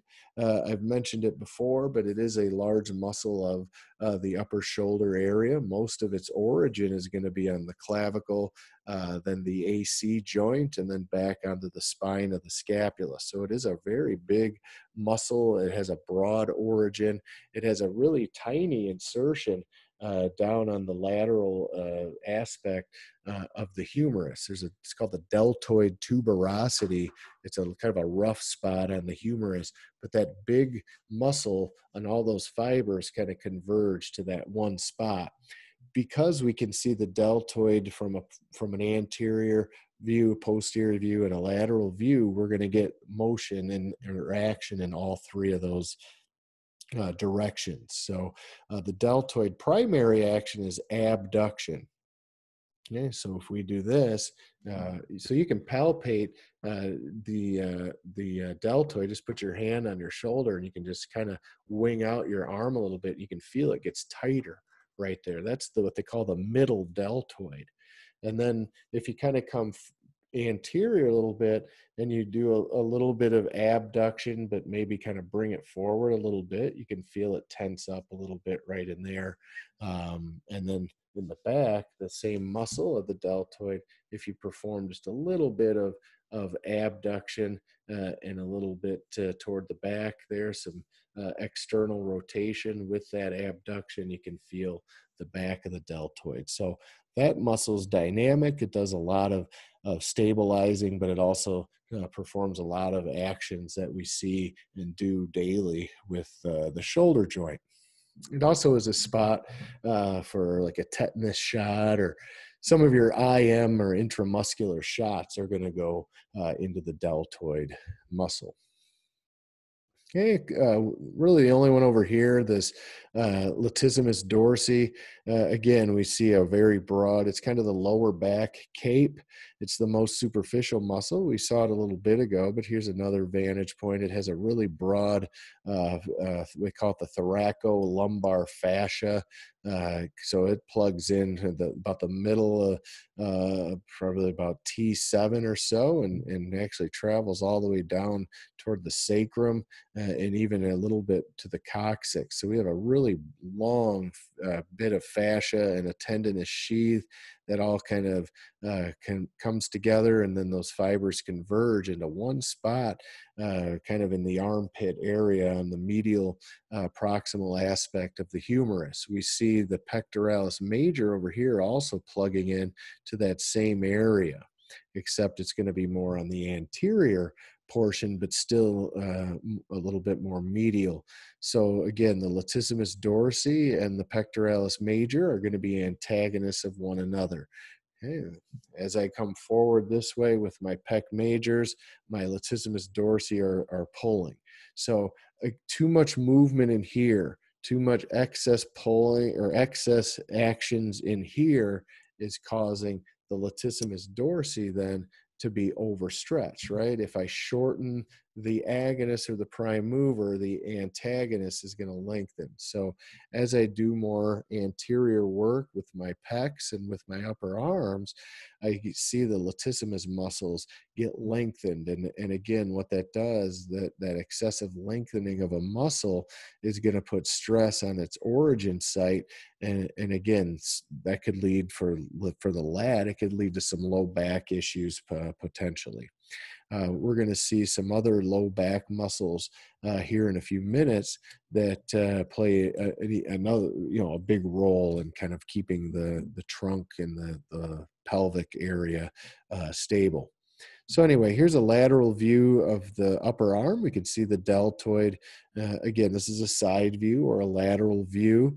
This is going to be the front or the anterior. This is going to be the back or the posterior.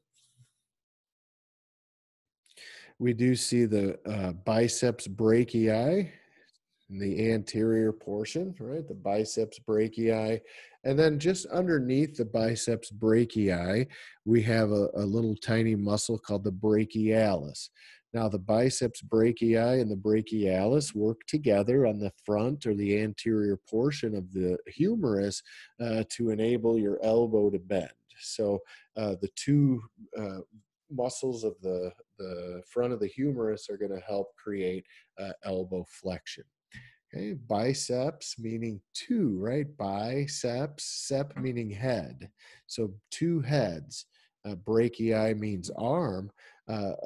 Two heads are the biceps. The heads it's talking about, it's not this head, it's the origin heads of the tendons of the bicep. So what it's basically trying to say, so we come over to this illustration, we can see the biceps muscle here. Remember, its insertion's got to be down here on the ulna or radius, somewhere down on the forearm. So that means its origin has got to be up north somewhere, probably on the scapula or maybe even the humerus, but somewhere above proximal to the ulna and the radius. So they call it the bicep. So it does have two origin heads. Okay, so we see one origin head coming up this way. It's more medial, coming to that coracoid process, that little bump on the scapula. And then there's a little groove right here. They call this the bicipital, or just the biceps groove in the proximal, kind of almost toward the proximal head and neck of the humerus. There's a little groove there, and sometimes this tendon can pop one way or another. This is the greater tubercle where we saw the rotator cuffs attached, and this is a lesser tubercle. So that's a groove in between those. And again, we can see that the long head of the biceps comes up, goes through that groove and plugs in. So they both end up plugging in at the same spot, the coracoid process. Two-headed. Okay, and then if we cut this tendon here and peeled the biceps back, we end up seeing the brachialis muscle. So both of those are going to help to be synergist in performing elbow flexion. Now in the back of the arm, upper arm, we have the triceps muscle. So that's a three-headed muscle. So it's a posterior muscle, so it's going to create posterior action. So one thing, so if I have a three-headed muscle in the back, why don't I have a three-headed muscle in the front?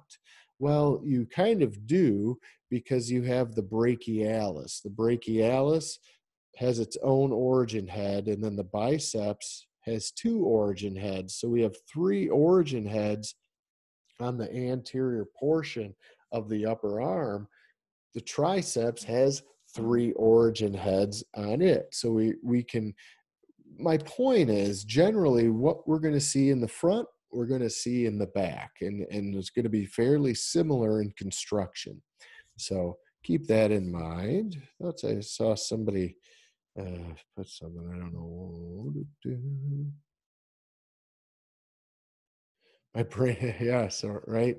Well, just be thankful, Stephanie, that you didn't, I don't know, I don't think you're a PTA, I think you're an RN, but yeah, well, maybe this will, if you guys were unsure about whether or not you wanted to get into orthopedics, either tonight, either completely squelched any of those plans, or it completely invigorated you and makes you want to become a physical therapist, so or an orthopedic physician or nurse. But either way, I know it is a lot, and I'm almost done, so there is that. But yeah, it is a lot. And again, after all of this babbling and reviewing and analyzing these muscles, really, if you can remember name of a muscle, and the big, maybe even 15 or 20 of them, and generally where they're located. Okay. So if I ask you where if you see the word sternocleidomastoid, you're not going to turn and run out the door. So, hopefully, maybe you would have yesterday or a month ago, but today and moving forward, if you see the word sternocleidomastoid, you can break it down and you can remember sternum, clavicle, mastoid process, and it's in the neck somewhere. So if what you guys get from tonight is a better concept of how to see a name of a muscle and maybe deduce something about it, that's awesome. That's really what this is, again, an exercise in. Really, this whole 14, 15 weeks is just introducing all of you to new terminology, and it's a lot thrown at you.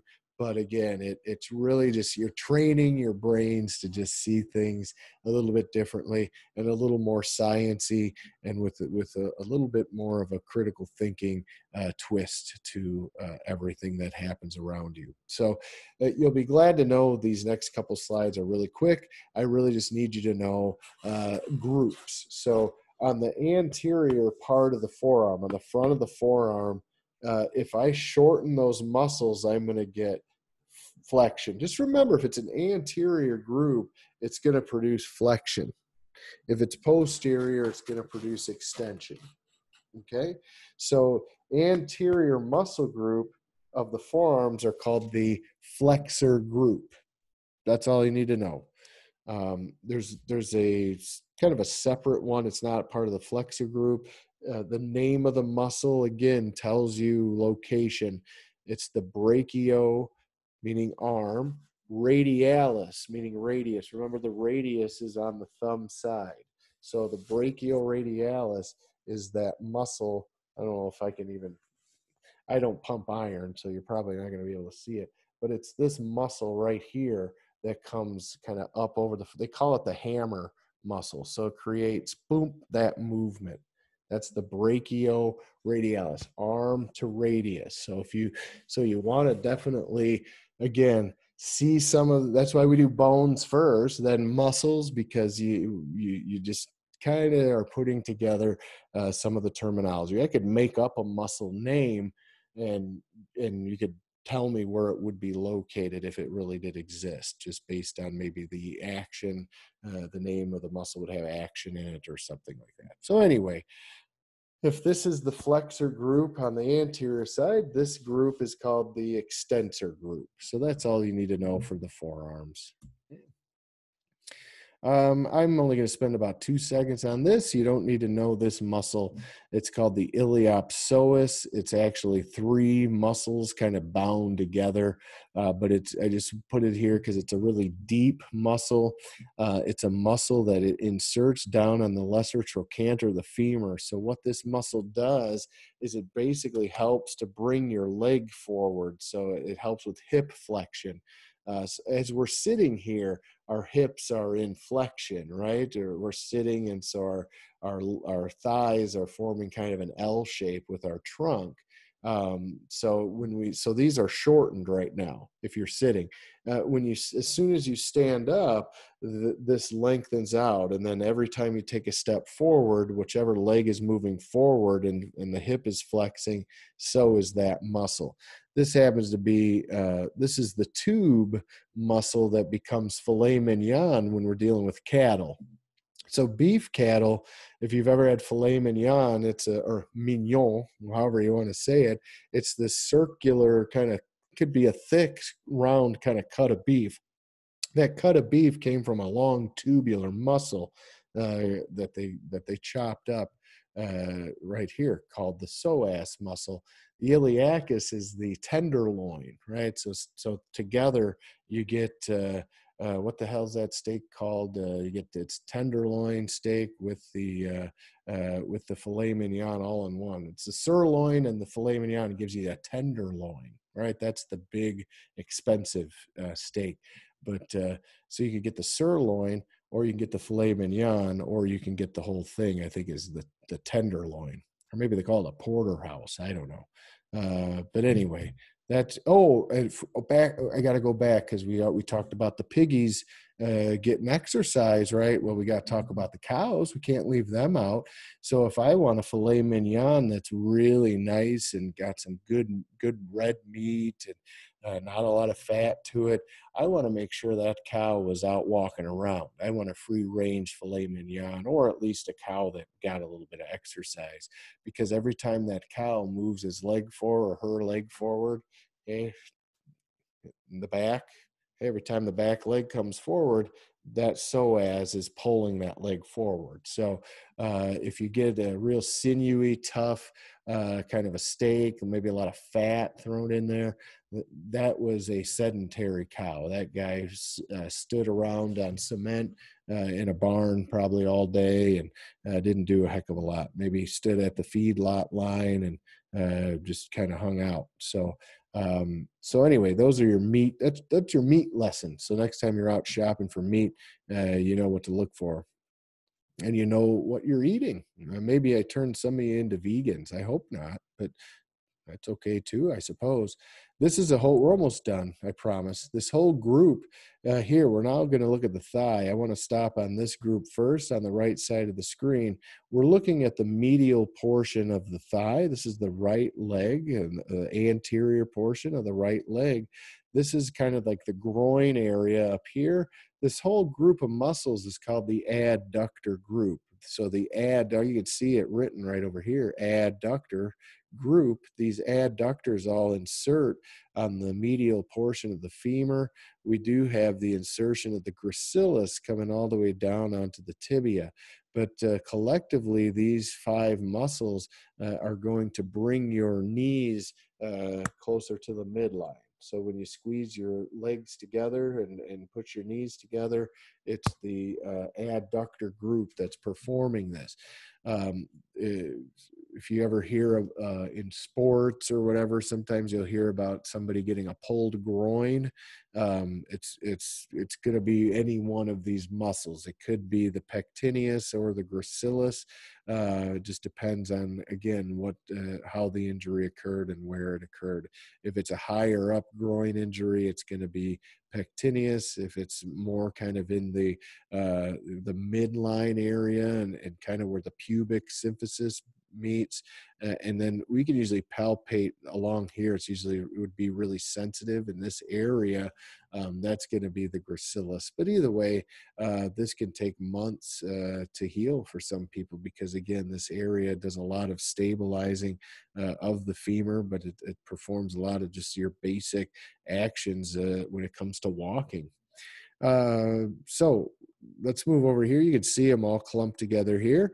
We've got the longest muscle of the body coming up next. It's called the sartorius. Sartorius is the tailor muscle, and a tailor is someone who kind of mends or makes clothing and works with material and fabric in that. I think they primarily deal with kind of mending and making clothes. I'm assuming they still exist, but a tailor apparently crosses their leg when they work on things. So this is the leg crossing muscle. Again, sartor has to do with a tailor. It comes from the ilium all the way down to the tibia. And so if I were to bring the insertion toward the origin, it would cause my leg to cross. So if you just so if you're sitting like this and you just cross your leg up like this, that's the sartorius that's allowing you to do that. We've got a neighbor here with the sartorius on more on the, so it's kind of a medial, anterior and medial muscle group. So it is going to create anterior and medial actions. We do have a muscle that kind of goes with it called the TFL, or tensor fascia lata. Again, I wouldn't expect you to ever remember that, but it is a pretty large muscle kind of on the lateral aspect of the proximal portion of your femur. What is more palpable is going to be this big IT band. We call it the ilium tibial tibia tract, the IT band. So again, if you saw the word iliotibial, you could deduce that we're dealing with something that goes from the ilium, or the hip, all the way down to the tibia. So this IT band is going to come, it's going to plug right into the proximal lateral aspect of the plateau of the tibia, and it's going to come up and kind of plug into that TFL that plugs into the ilium. That IT band is what kind of connects the front leg muscles with the back leg muscles. We call them the quadriceps and the hamstrings. The quadriceps muscle group is next. We only have a couple more muscles to do. You guys are troopers for hanging in there. We traveled all over the place tonight, and we're just about ready to land. So fasten your seatbelts, right? So back to the cabin, back to your seats, trays in the upright position, because we're getting ready to land this plane. So we've got the quadriceps muscles. This is four muscle quadriceps, right? Quad means four. So we see three of them are superficial. The fourth one is actually deeper and kind of underneath these guys. So we're only really going to see three of them. The front, the large muscle right down the front of your thigh, is called the rectus femoris. We see the word femoris that looks like femur, and then rectus having to do with the fiber directions being in an up and down pattern. And then we have two muscles that kind of pop out toward the distal area. So kind of on the medial aspect. So if you palpate the front of your thighs and you head toward the kind of the medial portion of it toward the midline, there's a pretty big chunk of meat there. That's called the vastus medialis. Medialis meaning toward the middle, or toward the midline. Okay, medial.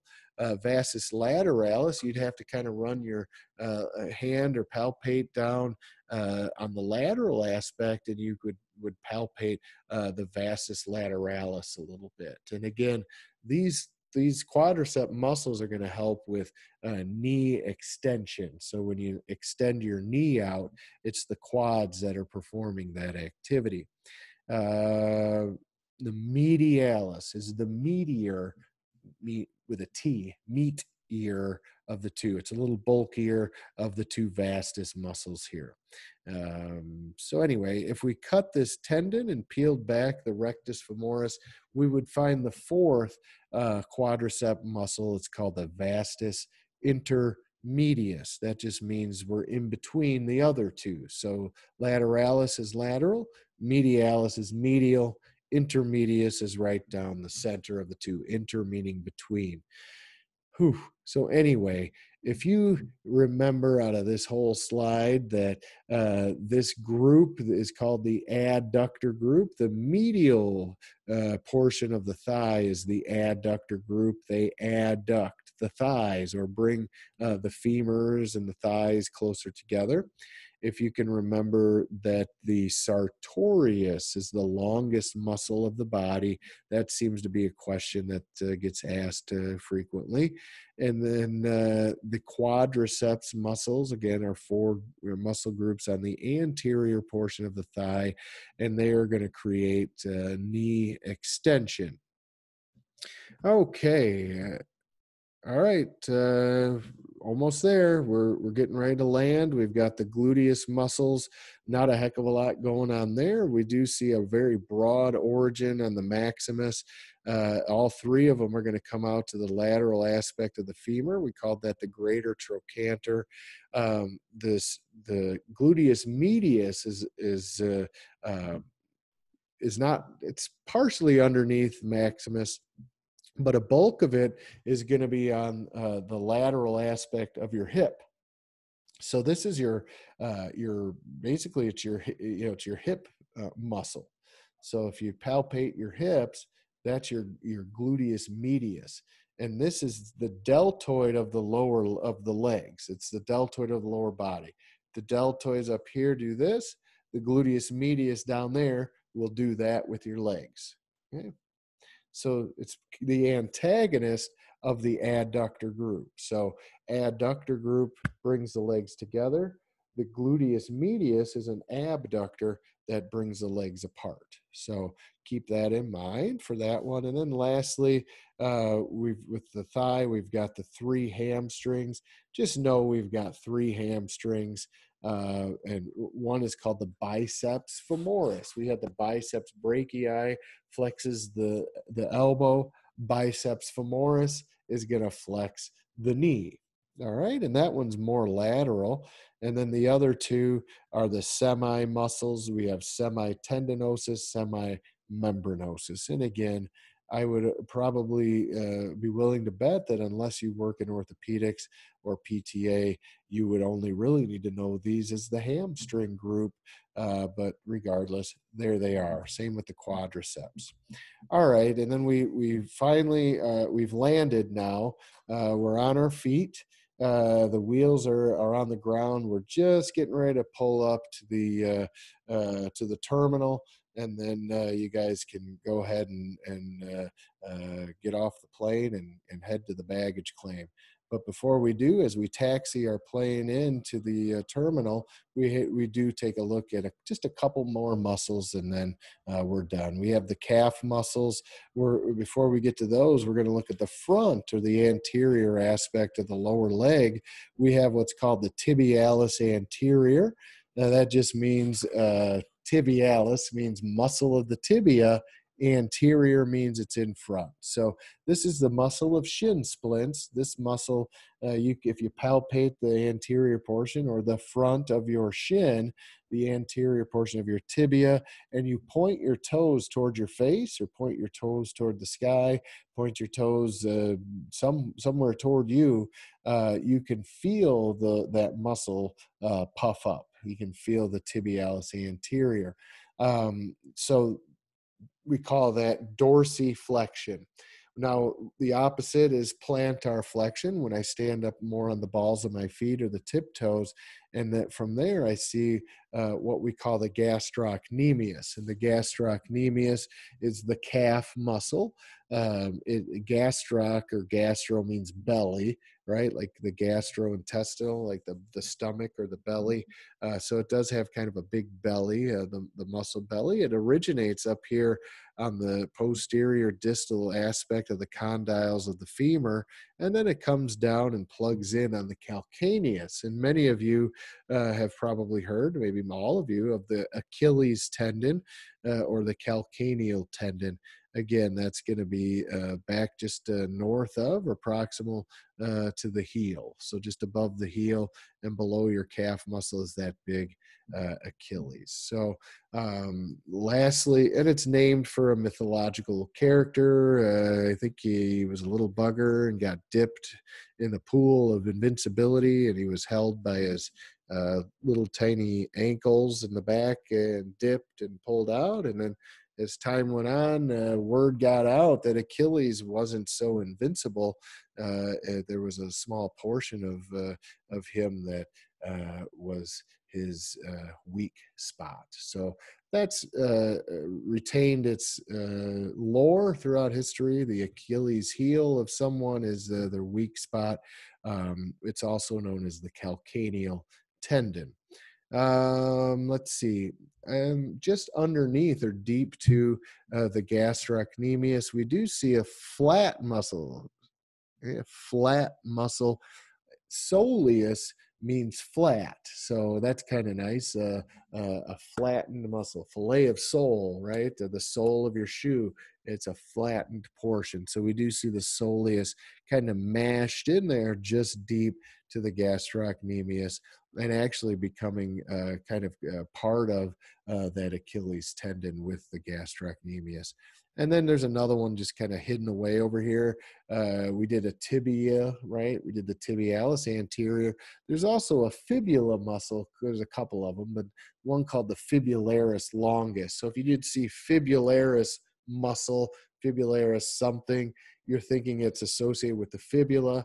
That's the lateral of your lower leg bone. So if you remember that the fibula is lateral, that's not your shin. You can't palpate the fibula very well up toward the shin. There's a lot of musculature there, but there is a muscle up in that area that's kind of covering up the fibula, called the fibularis longus. That's going to help with eversion of the ankles or eversion of the feet. That's it. Okay, you guys, it's been a nice flight. I hope you enjoyed it. And the ding, it just went ding, and you can certainly ask any questions if you have any. If you don't have any, and you end up having some later, of course, please email me.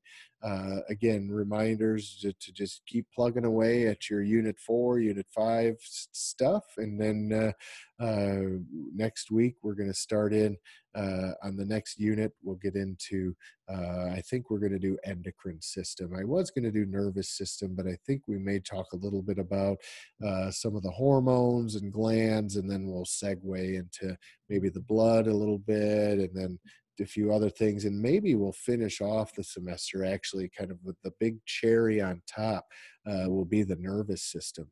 But I've never done it that way, and I think as we've gone through this semester, I think I'm after 20 years, honestly, of teaching A&P. There's a pattern of body system understanding, and I've tweaked things a few times here and there, but like I say, honestly, over the last 20 years or so, it's pretty much a similar path and track of understanding the different organ systems. And I've toyed multiple times with either putting the nervous system first before every system, and then getting into skin and other things, or maybe doing skin and the nervous system. This time, I think because the nervous system correlates to all other body system, all roads lead to the nervous system. But I thought that I've tried putting it at the beginning. I don't think it has as solid of an oomph that I'd like it to have when it's at the beginning, simply because you guys are still kind of trying to grasp, you're trying to get your feet on the ground a little bit.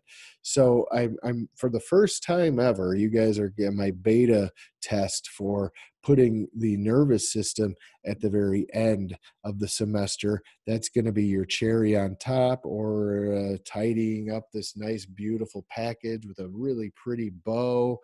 I don't know. So we'll see how it goes. But I think that's the route I am going to go. Nervous system is probably the most complex of the systems, and in part because it does relate to the entire body and all of the other systems. It's ubiquitous that way. And so by the end of the semester, you guys have been exposed to everything. You're very well acclimated for the most part with terminology. I think that's going to be a really good time to say, here's the nervous system.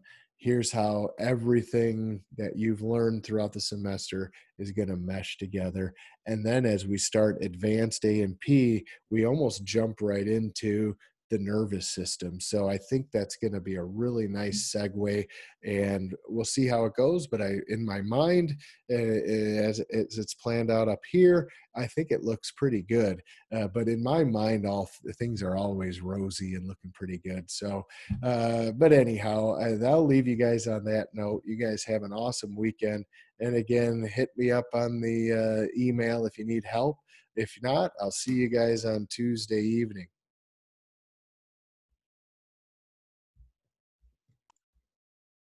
Yeah, ask away, Stephanie. You ask it and verbalize it or chatize it.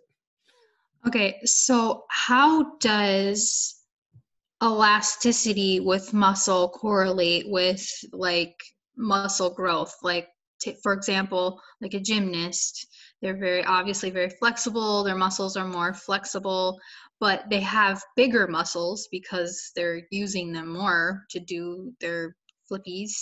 How is it that even though the muscles are enlarging, they're more flexible? Somehow they maintain elasticity even by having strength, right? So, well, I'll tell you, there are several factors involved, but it does come down to the two fiber types, right? We're talking about collagen fibers versus elastic fibers, and really our genetic codes are what were given to us from our lineage. Determine some of that, right? Whether it's ratios or how you want to look at it, but because they are proteins, and that's what's in the code. So now, so for the most part, for the most part, we collectively probably have a similar collagen to elastic kind of a ratio going, right? We're kind of flexible, but not super flexible. We're kind of strong if we need to be, but we're not bodybuilders. And some of us maybe are a little more flexible and less strong. Some of us maybe are a little stronger, less flexible, but the extremes aren't maybe necessarily there. Now, when we're talking about gymnasts and other, especially gymnasts, and it's like having that really nice combination. There are really any elite athlete is going to have a nice balance of both, because too much density and collagen and strength is going to limit some of the flexibility and elasticity, and that's what oftentimes leads to injuries. Uh, so in essence, they have to go through a whole heck of a lot of training. There's a lot of muscle memory that's developed. There's a lot of repetition. There's a lot of paying attention to consumption, paying attention to breathing and focus and posture and alignment. And so what we see, they may not possess that amount of bulk, even though they look pretty bulky, some of them, but they also are very lean. They're very toned, and that again comes from the type of muscle, fast twitch development on some muscles, but ultimately we are encouraging they have to be flexible, and they're flexible and stretching, and their ability to do that rivals really anybody else. And part of it again is going to be genetics, and part of it is a very strict regimented routine that began very early on in their lives, and they've just continued with it. And but now, does that mean that I'm at 45 years old, if I start stretching a little bit and working out my stretcher muscles, maybe doing some TheraBand tubing and maybe some yoga or Pilates, am I going to be able to develop into a gymnast? Well, maybe not, but I am definitely going to promote more elasticity, better blood flow, and a lower risk of injury, while still being able to maintain some of the mass and some of the bulk. Really, it's about trying to maintain balance. And again, depending on the individual's genetics, depending on, and their goal. Some people's goals are to increase just mass. And when they increase mass, they decrease that flexibility. So, you can manipulate it by consumption as well as activity or types of activity, but that's kind of the long and short of it.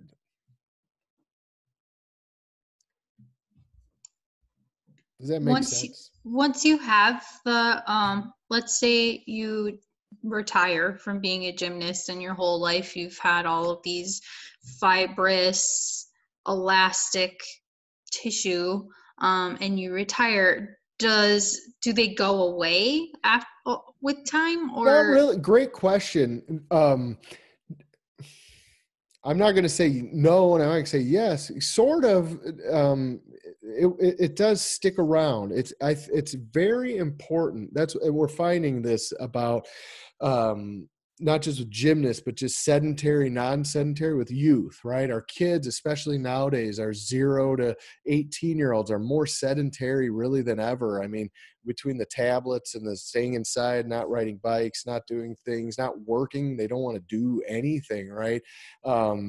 Not all of them. I'm not trying to generalize, but I guess I kind of am. We're seeing more and more sedentary youth, and we're not sure what that's going to down the road as a society, but we do know that yes, developing a physical framework of whatever it might be. So being active in something as during the developmental years, the 0 to 18, like zero, I don't, but I get from, ages 5 to 18 or whatever, as your body's growing and you're laying it on that foundation by being more active, by stretching. If you're in gymnastics, yes, if you stop at 16 or you stop at 18 or you stop at even 12, if you were, you will likely retain some of that flexibility, even if you take a 20-year break and decide, man, I want to start doing yoga again, or not again, but I want to get into yoga because it's sort of related to some of the flexibility stuff I was used to back when I was a kid. You are going to have a head start on that just by having established a foundation in fibrous that's more elastic based with some of the density that's involved. So yeah, absolutely. I see it all the time, and I've seen it all the time over the years, and I really emphasize and promote to folks who do have children. Again, I'm not asking folks to run their kids ragged either. These parents who put them in, they're at the gym at 4 a.m. or 5 a.m. They've got swim lessons at 6 a.m. and then after school they've got soccer practice, and then after that they've got Cub Scouts, and then on the way to 4-H they got to stop at the Key Club, or I don't even, it's just and they never sleep, they never have that rest time. So I think there's a balance in everything, right? So we do want to figure out, some kids demand a little bit more, some kids maybe their parents need to demand more out of them. I mean, there's so many avenues to go, but yeah, physical activity in youth, no matter what it is, even if it's just stretching, even if it's just doing some yoga, even if it's doing Pilates or just regular calisthenics, and we don't necessarily need the massive amounts of cardiovascular work and running them ragged maybe, but yeah, we do know that long term it makes a huge difference. I can tell when a patient comes in when they're 50 years old, I can tell what they were, whether or not and to what degree of activity they went through as a child. It's all, it's slam dunk. Wow. And a lot of it has to do with flexibility, elasticity. And again, some guys that were more football and wrestling and were more into bulk, at 12 to 18, they come in at 45 or 50, and they still have that same kind of body type, and they haven't done anything. I haven't been in a gym in 30 years, but they still have that kind of bulk. They still, because they did it early. And then I have folks who did nothing, right? They from 0 to 18, they were inactive. They barely got up, went to school, came home. That was the extent of their activity. And then as an adult, they decide they want to start working out. They want to start they have that urge or that desire. And yeah, they have a tougher time with it. They have a tougher time sticking with it. They have a tougher time with the aches and the pains and the soreness and the development. The cardiovascular aspects come into play as well. That's not to say they can't develop it and work at it, because of course they can. We all, but we that were very active are going to have an easier time when there's a dormancy or a layoff, picking it back up. Mm-hmm. Yeah. Interesting. All right, that's all the questions I have. Yep. So don't believe that if you don't use it, you lose it. Not necessarily true, but it's still a good idea to be in a little bit of a practice of at least daily stretching and just kind of, breathing and just kind of relaxing your abdominals. We hold so much in our solar plexus, the abdominal area, and that's where a lot of stress goes. And sometimes just letting your guts hang out and just kind of, it doesn't matter who's around, even if you're private or whatever, just relax and yeah, stretch a little bit. And it just, cleanses everything and kind of gets the ball rolling for the day. If you do it in the morning and then throughout the day, as you kind of recognize a little tinge or twinge or tweak or pain somewhere, you may just need to take a break. Usually it's your body's nerves saying, we've been kind of like agitated enough. We need you to leave us alone for a few minutes at least, so we can, relax. But yeah, that's the long and short of it, I'd say, Stephanie. All right. Thank You're you. welcome. You guys have fun this weekend. I'll see you next week. Okay.